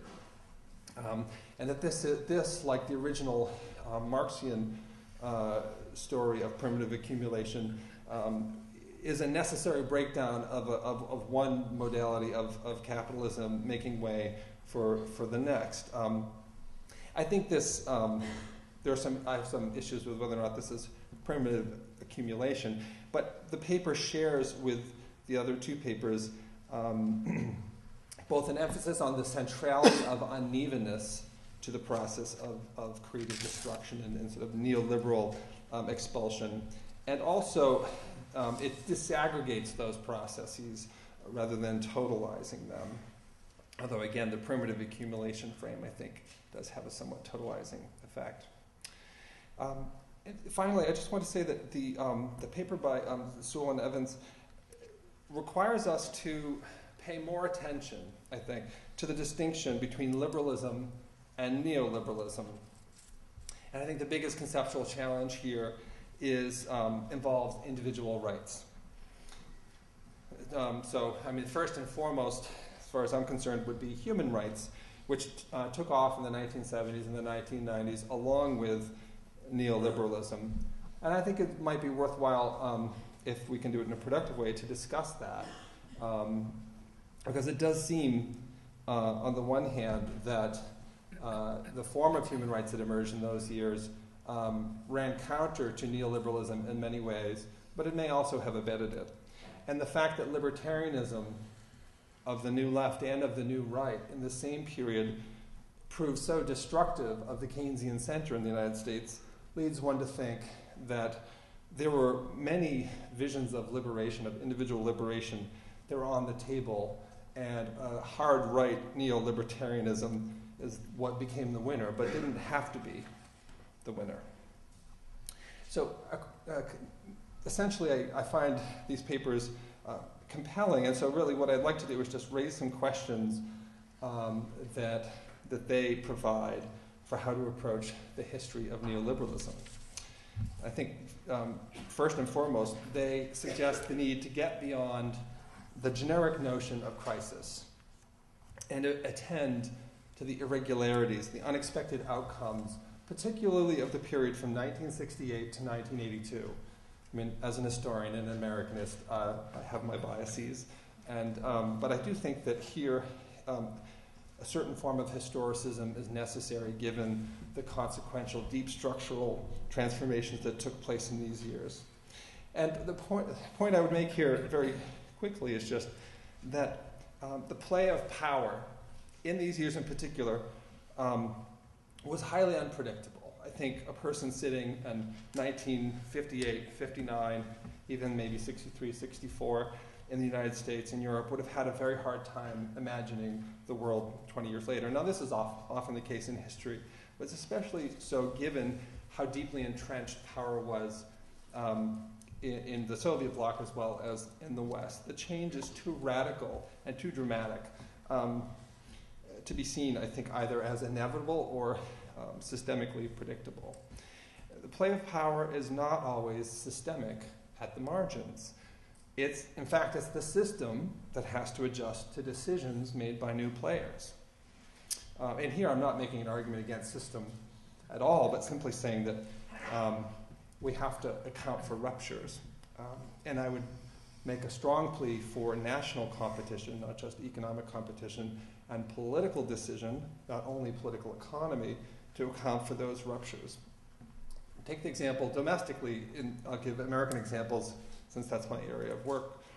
The Friedmanites were policy entrepreneurs waiting for their moment, but as has been pointed out, they waited a very, very long time. The road from Mont Pelerin had to have been disheartening, although cushion as it was with ample funding. If you read the intellectual history of these figures, they were despairing and also saw themselves, I think, in some ways, not as utopian per se, but as certainly idealist in a fundamental sense. But they were able to seize the moment in the 1970s. But I think if we don't see the 70s as radically contingent, then it's hard to explain their experience prior to the 1970s.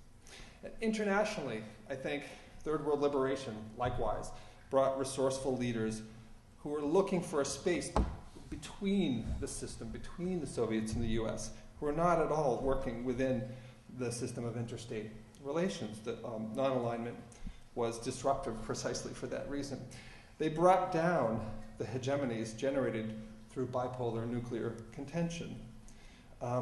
But let's face it, the Cuban Missile Crisis was not inevitable, nor were Vietnam, nor Afghanistan. Certainly, many forms of limited engagement between the two were, what one could argue, were inevitable. But the particular form of those and their consequences, I just don't see how you could possibly say they were easily visualized. And I think that crisis, superpower crisis, was deeply entwined with the crisis of capital and of factors that have been discussed today, diminishing profitability, inflation. And of course, this has been observed. All I'm urging is a more detailed empirical engagement with how those choices produced durable consequences. Now, I mean, I think the more generic way to put it would be to ask, why would capital bring about the end of the golden age of capital? I don't think declining return on investment is enough to explain the timing. It may be enough to explain a generic crisis, but the things that brought about the crisis and the form that it took involved a sequence of political decisions. Likewise, I don't think decreased inequality necessarily produced that result, although again was a critical factor. So the competition driving neoliberalism, I want to argue, was not only economic but also national, rested on a logic of the interstate system. And here I was glad to hear Professor Evans's additions, because I really think that this requires greater interrogation, the relationship between national competition and economic competition. And if we remember how central war was to the dynamics of the crisis, we see how radically contingent this moment was. Vietnam, the China-Soviet split, détente, the non-alignment movement, OPEC's key role in stagflation and the collapse of Bretton Woods, Iran's role in the crisis of hegemony in the 1970s. These were innovations. These were unpredictable moves. Another way, I think, to attend to the role of decision and choices made is to revisit the failures of Keynesianism as a way to explain the timing of events. If we take seriously the question, how did finance capital regain its Gilded Age dominance within politics? I think it suggests that in fact electoral politics was critical to this deeper structural change. Stagflation was an opening, but it didn't have to usher in neoliberalism. Why was the center so vulnerable to the new left and the new right in the West? The new right was in complete disarray. Watergate was just the most visible sign of the defeat of the new right. The Keynesian regime in the US, at least, had produced extraordinary growth in the 1960s, which rested on energized and powerful electoral bases. we tend to focus in U.S. history on the way in which that base was divided by the new right. But I think it's also important to remember how intense the political engagement was of the 1960s. And this engagement produced the defeat of the Vietnam War effort, not something that was inevitable or even, frankly, likely. Likewise, the Democrats in charge of Congress in the 1970s increased regulation at the same time that neoliberalism was beginning to gain a purchase elsewhere. Environmental regulations, affirmative action, fair employment, human rights. Much of the new rights worldview of the 1960s is really actually a view of the 1970s. So the 70s were actually a period of extraordinary regulation in the center of neoliberalism.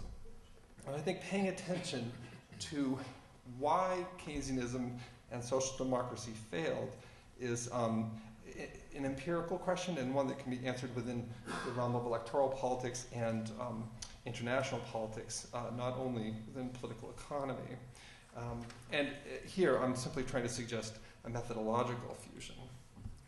And finally, I'd like to conclude by asking a question about solidarities.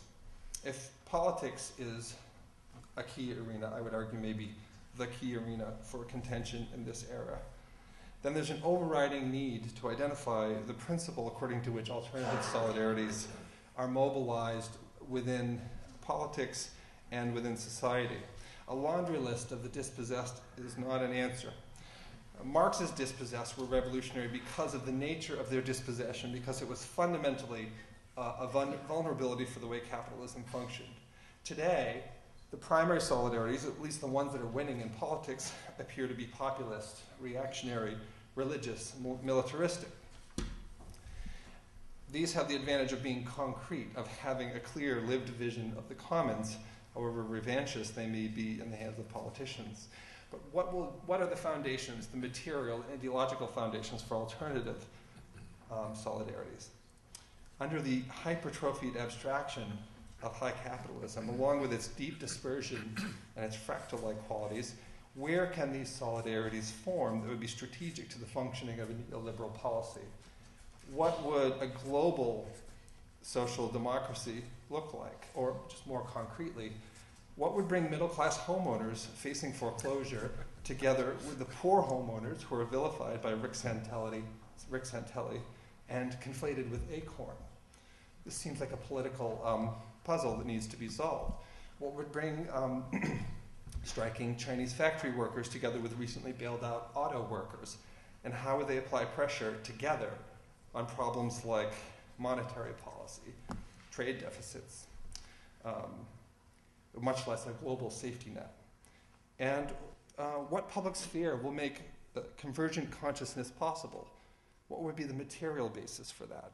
Without a sense of these conditions of possibility for these alternate solidarities, a critique of high capitalism, I think, is incomplete. And this is a big challenge, admittedly, but fortunately, these papers provide us with some first insights into how to begin to locate these possibilities.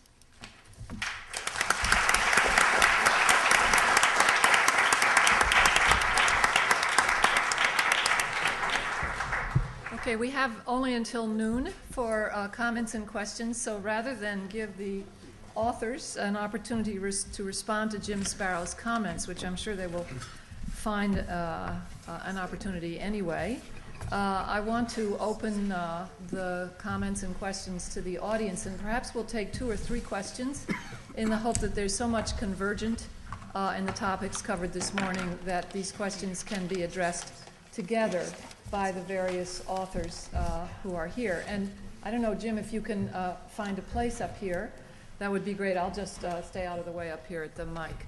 So let's take a few questions and see what we can do with them. Anyone? We're at the mic. Oh, you're standing in line, I see. Well, thank you much. Good. Okay. Yeah, I want to address the fact that I think that the term capital is being used as a total black box. And it's just a stand-in either for a background that is indeterminate, or it's hard determinism. And it seems to me that the notion of capital would be absolutely necessary to deal with what Neil called the context of contexts. One of the problems that I found with the metaphor of the Berlin Wall was that, in a sense, it reified and caricatured attempts to get a hold of qualitative changes. Because qualitative changes don't occur, let's say, on August 17th, 1972.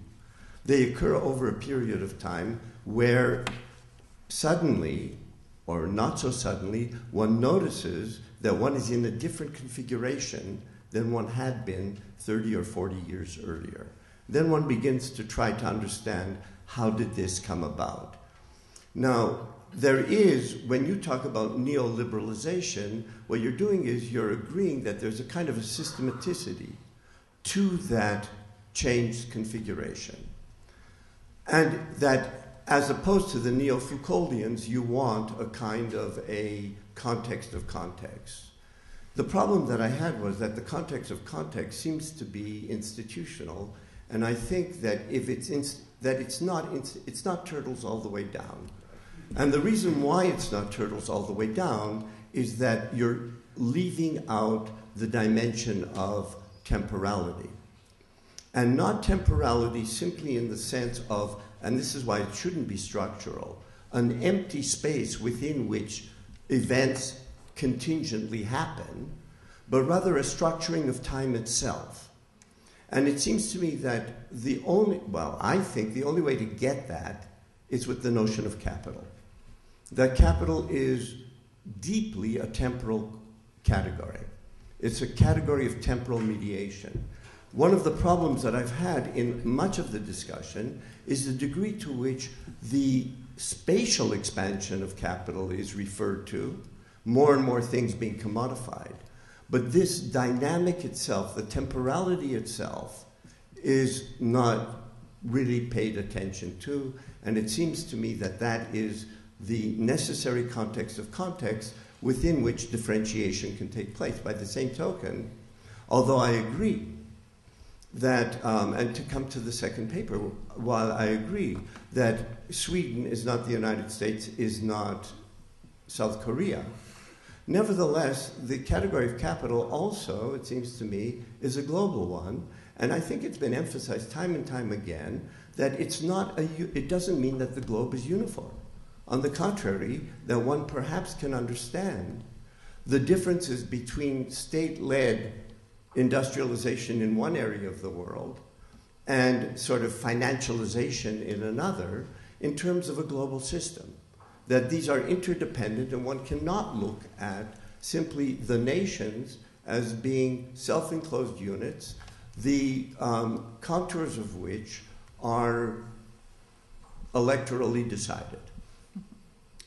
So it does seem to me that there is a reason why we organized the conference around the term global crisis, and that, as was said yesterday in many different ways, not all of which I necessarily agreed with, that I don't think you can get at the notion of global, much less global crisis, without a really emphatic and well-worked through category of capital.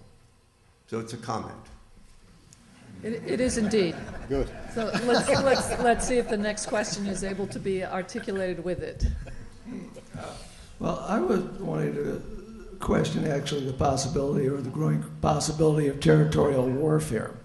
I'm not exactly sure who you were referring to, but it seems to ignore the very deep level of capital integration, and that we really need to look at global cities, global assembly lines, cross-border mergers and acquisitions, foreign direct investments, global stock ownership.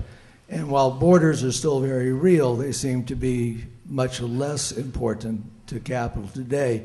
And that also goes, these thickening global networks also go to the idea of the context of context, because they seem to overlay all the specifics of the contexts, which are important to consider, but we also have these, as the last speaker pointed out, these larger global realities of capital. One more? Yeah, I wanted to address the Brenner Peck Theodore paper a little bit methodologically, actually. I think you may be able to make less heavy weather of this problem of how do we talk about what we're talking about when we talk about neoliberalization. I usually find the old-fashioned distinctions between the abstract and the concrete very helpful in this. And if you put the problem in that context, the issue is more you the right level of abstraction at which to address whatever particular problem that you would like to say something about. And I think in trying to understand this dynamics of neoliberalization and the dynamics of the unwinding of neoliberalization, that would be helpful. In particular, I think there's a little too much form and not enough content. On form and not enough on content. If the liberalization of exchange rates and the liberalization of international investment and the increase in the real interest rate from negative to positive levels had led in the United States to decisively less inequality and to a better delivery of public services and so forth, then we probably, people on the left would not have been so upset about neoliberalism.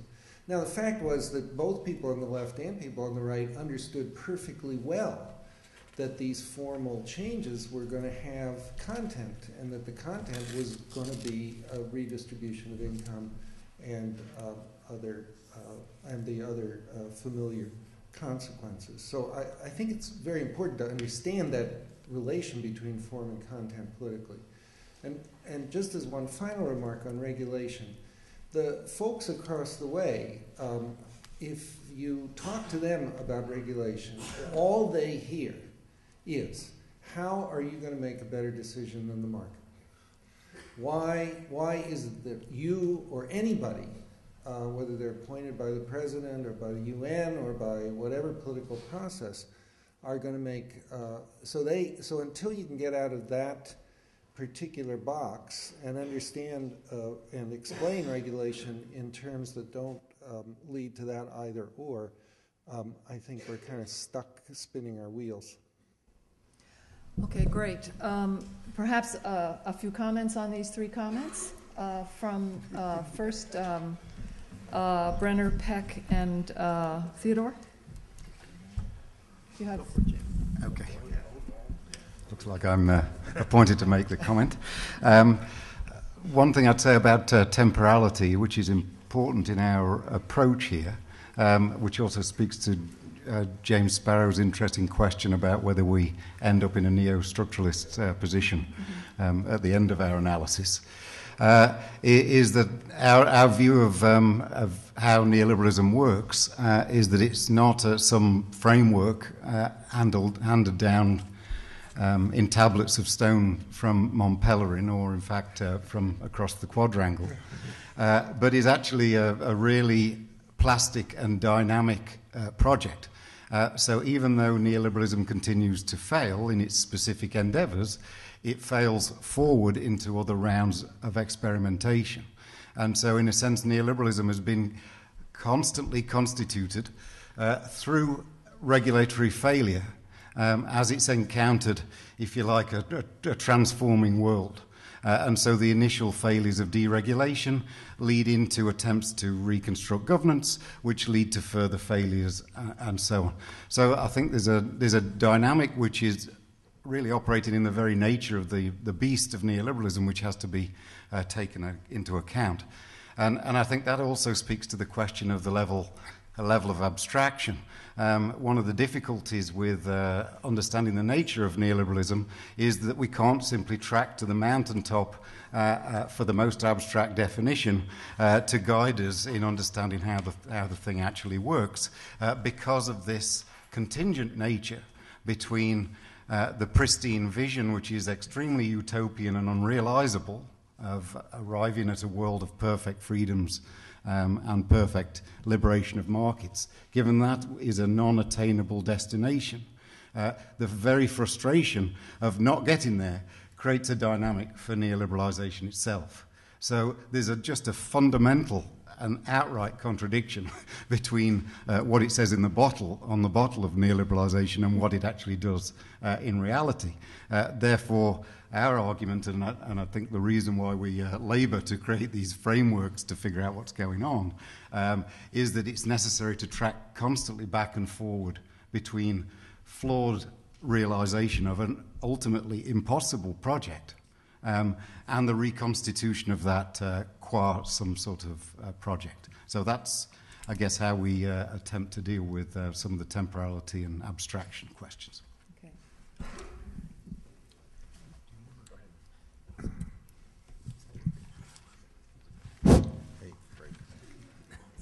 I just like to respond briefly to the. Is this working? Yes. Everybody? Yeah. Yeah. I'd just like to respond briefly to the question of the possibility of nationalist warfare versus the global integration of capital.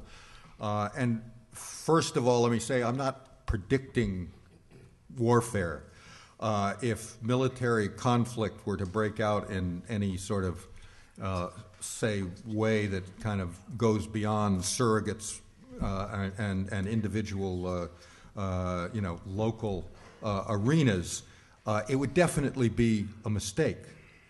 On the other hand, when you have a credible candidate to become president of the United States who thinks that she knows something about foreign policy because she can see Russia across the Bering Straits, then you cannot rule out the possibility of mistakes. And let me also say that the idea that the global integration of capital will protect us from war was one that was quite in vogue at the beginning of the last century, and there's these great quotes by Norman Angell and others saying, well, of course we can't have war because we're so integrated and so on. I do think that the global integration of capitalism diminishes the possibilities of internecine warfare. We're not going to have a war between France and Germany anymore, I don't think.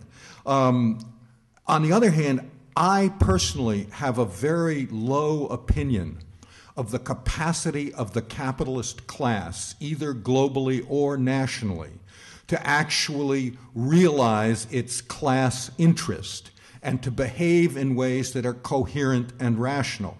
I am totally with at least my interpretation of David Harvey's vision, or one of his visions of the capitalist class, as, these folks, they're out to make a buck. And they would like to make a buck in the long run, but they really want to make a buck today and tomorrow. And, maybe down the road, maybe not, it will happen. But their ability to actually formulate coherent policy that reflects their global interest is, I think, very limited. And I'm happy to hear arguments as to why they are way more class conscious, way better integrated, etc., than I think they are. But I have no faith in their ability to protect us from what Polanyi called the cunning animal, the politician, who has a lot of weird ideas about, how to realize political and territorial interests. Let's take a couple more questions. Yeah, I wanted to get the panelists' comment and kind of take a little bit of an issue of a framework that's come out a number of times around minimizing the pain. And the reason for this is because I think, as the discussion has kind of pointed out, the people who benefited from neoliberalism were the capitalist class. And it's true that maybe they didn't have the growth rates that were as robust as they were looking for in one place or another, but profit rates did soar. There are inarguably huge swaths of, small swaths of people who benefited, exorbitantly from this, and that's a lived reality. And now, as the crisis hits, what they're trying to do is put it onto the backs of the global working class again. And within Europe and the so-called developing world, it's to ratchet the screws tighter and try and extract as much out of our backs as possible to be able to go about things again. So I'm very sympathetic to the idea that what we've got to figure out, as intellectuals and others, what we need to figure out how to do is, quote-unquote, minimize the pain. But I think leaving it there misses a big aspect of it, that the problem isn't just neoliberalism. It's not just this method of managing the system. It's a systemic problem. Whether it's social democracy in one capacity or another, Keynesianism in the 70s may have had higher living standards and such, but the reality remained that the possibility of driving those living standards back downwards and attacking our side was there all the while as well. So basically, I think that the things that we've got to be able to combine are, the minimizing the pain, being involved directly in the things that can fight to stop foreclosures or the real expressions of what's going to ruin people's lives, at the same time that we're trying to raise the horizons. And I think when you look at this concretely, it starts to become obvious that you can't but do this. So if you look at Greece and the pigs as an example, if you were in those situations to say, how do you actually chart out a path that can get these economies out of a situation of being attached directly to the whims of Germany and the rest of the European Union at the expense of their own domestic working classes, you have very little wiggle room, right? So I'm interested to see how folks respond to that. Hi. Both today and yesterday, especially today in the presentation of Professor Evans, there was this reference to possible rising specter of xenophobia, especially here in the United States context. And I was just wondering if anybody has any data on, in particular in the U.S., public opinion, how people are viewing neoliberalism or neoliberal associated policies, either under that name or under some other name, that because maybe that term wouldn't be used, for instance, in an actual question. And let's just take the last question. I have a question about liberalism. Bill Sewell talked about trying to keep a number of liberal values in the picture, and I just wonder how that works. I want to also link that to the question of decommodification. When you decommodify, okay, you take away the commodity form, but the question remains what form of wealth takes that place, and what are the values of that. One of the things Hayek says, of course, is that the only just society is one that has no comprehensive collective good. And so I think the whole question of the liberalism and the good, and it seems to me like two of the leading, generally regarded as sort of more left liberal-minded philosophers, thinking of John Rawls and Jürgen Habermas, make a big point about talking about the primacy of the right over the good. The things that you were talking about were more in the direction of the right. But it seems to me that the commodity form is just the right form for a way of thinking that says we shouldn't have any comprehensive good. Actually, it's not, because it's really capital and capital accumulation that is the good that goes along with the commodity form. In that sense, liberalism is a kind of illusion, and I think Hayek is, completely bogus. But it seems to me we need some really serious thinking about what a liberal, and as the basis of solidarity, the question raised in the comment, we need some serious thinking at a fundamental level about how certain aspects of liberalism could be combined with goods, common collective goods that would be specific enough to form the basis to an alternative to the commodity form of wealth that would successfully organize an economy. Bill, suppose you take that question first, and then our first group and Jim might have comments picking up some of the other things that came up. Right. I can't say that I have any grand scheme sort of answer to that question. I think the point that Peter and I were trying to make is simply that liberalism, thinking back all the way to the 18th century, has in many ways been a source of liberation of various kinds. One of the great problems with the most systematic attempt to do away with commoditization of goods and of life, one of the great problems with that, I'm thinking of the Soviet, the communist attempt, one of the great problems of that was that it completely destroyed what we would think of as personal liberties. That also turned out not to be all that viable a system. So I don't really have an answer to how it is that we maintain some kind of freedom, of liberalism in that sense. But what I would say is that if we lose sight of that dimension of human life, we're in trouble. All right. So yesterday, Emmanuel Wallerstein was talking about the spirit of Davos and the spirit of Porto Alegre as two poles around which we see political organization. And I think along the lines of what Peter talked about today, it struck me that there was a third pole that's emerging, and it's right-wing populism, which has become coupled with a xenophobia and a neo-authoritarianism. And so I'll submit to you three examples of this in answer to the question about xenophobia.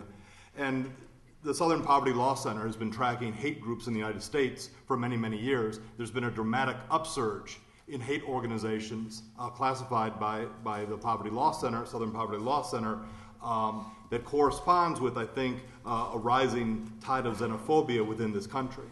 The second example, I would say, is look at the past the elections for the European Parliament. And while this gets a little closer to the polling data I think you were looking for, you see even it was low turnout elections, but there has been a rise of a disarticulated, not terribly well organized, but right-wing populist impulse in many countries throughout Europe. And then the final example, I'll just say Fox News and rest my case. Jim, did you have any thoughts about these? Yeah, just to speak to the question of public opinion, I think what's striking is the inchoate quality of public engagement with neoliberal policy, and that was what I was trying to get at by focusing on the contingency of electoral politics, that if you ask questions about taxes these days, you get robust support for what we call neoliberal policy. If you ask people about NAFTA or trade with China or currency I don't think people understand fully, but you get a very different pattern of responses, and it's the ability to take advantage of the electorate's disengagement with these technical problems that is, I think, the essence of the political project, and it's tied to a deeper project involving decoupling democracy from structures of power. You see this in voter suppression, but you also see it in oversight, transparency. These are strategic decisions that are contingent and can be undone quickly depending on electoral mobilization. Okay. I'd just like to piggyback on the last two comments with regard to popular attitudes. And I think it is important. I mean, the one part of the question was attitudes toward neoliberalism, and we don't have questions about neoliberalism per se, but if you look at, like the World Value Survey, for example, which is not, I'm not defending that particular data, but if you want attitudes, they got a lot of them. And in any case, if you look at attitudes of people around the world toward, privatization, role of government, etc., neoliberalism is clearly on the decline in terms of those popular attitudes. And so, there does seem to be a movement, a dynamic there. I would also say that if you look at data, even in the United States, on people's attitudes toward inequality, there are two sort of very interesting findings. One is that people, they think there's inequality, but they don't really imagine how much inequality in wealth holding there is. They super underestimate the extent of inequality. But furthermore, people's attitudes toward even the lower extent of inequality that they believe exists are that inequality should be much lower than that. And so, I don't think we're living in a world here where, it's the pesky, ignorant working class that's the problem. I think that it's much more along the lines that Nick was just suggesting, that there are a lot of attitudes out there in the populace that are very antithetical to neoliberal policies and their effects. But there is a disconnect between those attitudes and the actual political process, while there's this sort of super amplified connection between other attitudes, like I'd like to pay lower taxes, that are also held. Those attitudes get amplified, other attitudes get suppressed. And it's a political process. I think Jim is completely right here. It's a political process problem as much as anything else. And I do believe that this austerity stuff, the idea that you can't increase unemployment benefits because it will raise the deficit, but you can, keep the taxes on millionaires because that's, going to produce growth. I mean, it's just literally insane, and yet that's what gets amplified in the media. It's crazy. Okay, I think we could take another minute or two if there's another burning question from the floor. 30 seconds and I'll ask my own. Okay.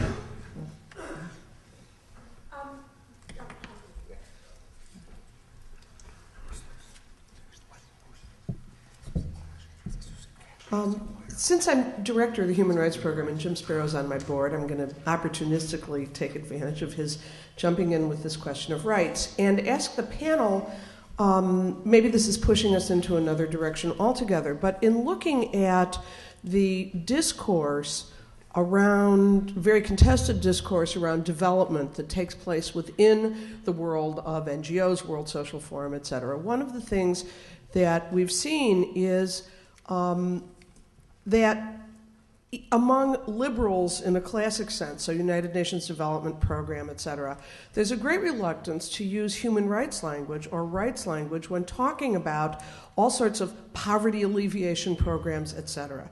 And it seems that, and so what I'm trying to figure out is whether we can say that human rights exists as a sort of framing of solidarities that can help advance an agenda which would be a reversal of these neoliberal policies. For example, and the UNDP, which characterizes itself, United Nations Development Program, as sort of the liberal arm of trying to ameliorate and humanize the impact of some of the policies you're talking about, keeps its frame strictly within Amartya Sen's capabilities theories, which does not see the poor or the workers as rights bearers. In other words, the best of all possible worlds, I think, under their framework, is that they are the beneficiaries of a sort of benevolent or humanitarian trickle-down. And so my question is, where, if anywhere, do you see a utility in the arguments that we would all want to make to putting the question of human rights into the agenda?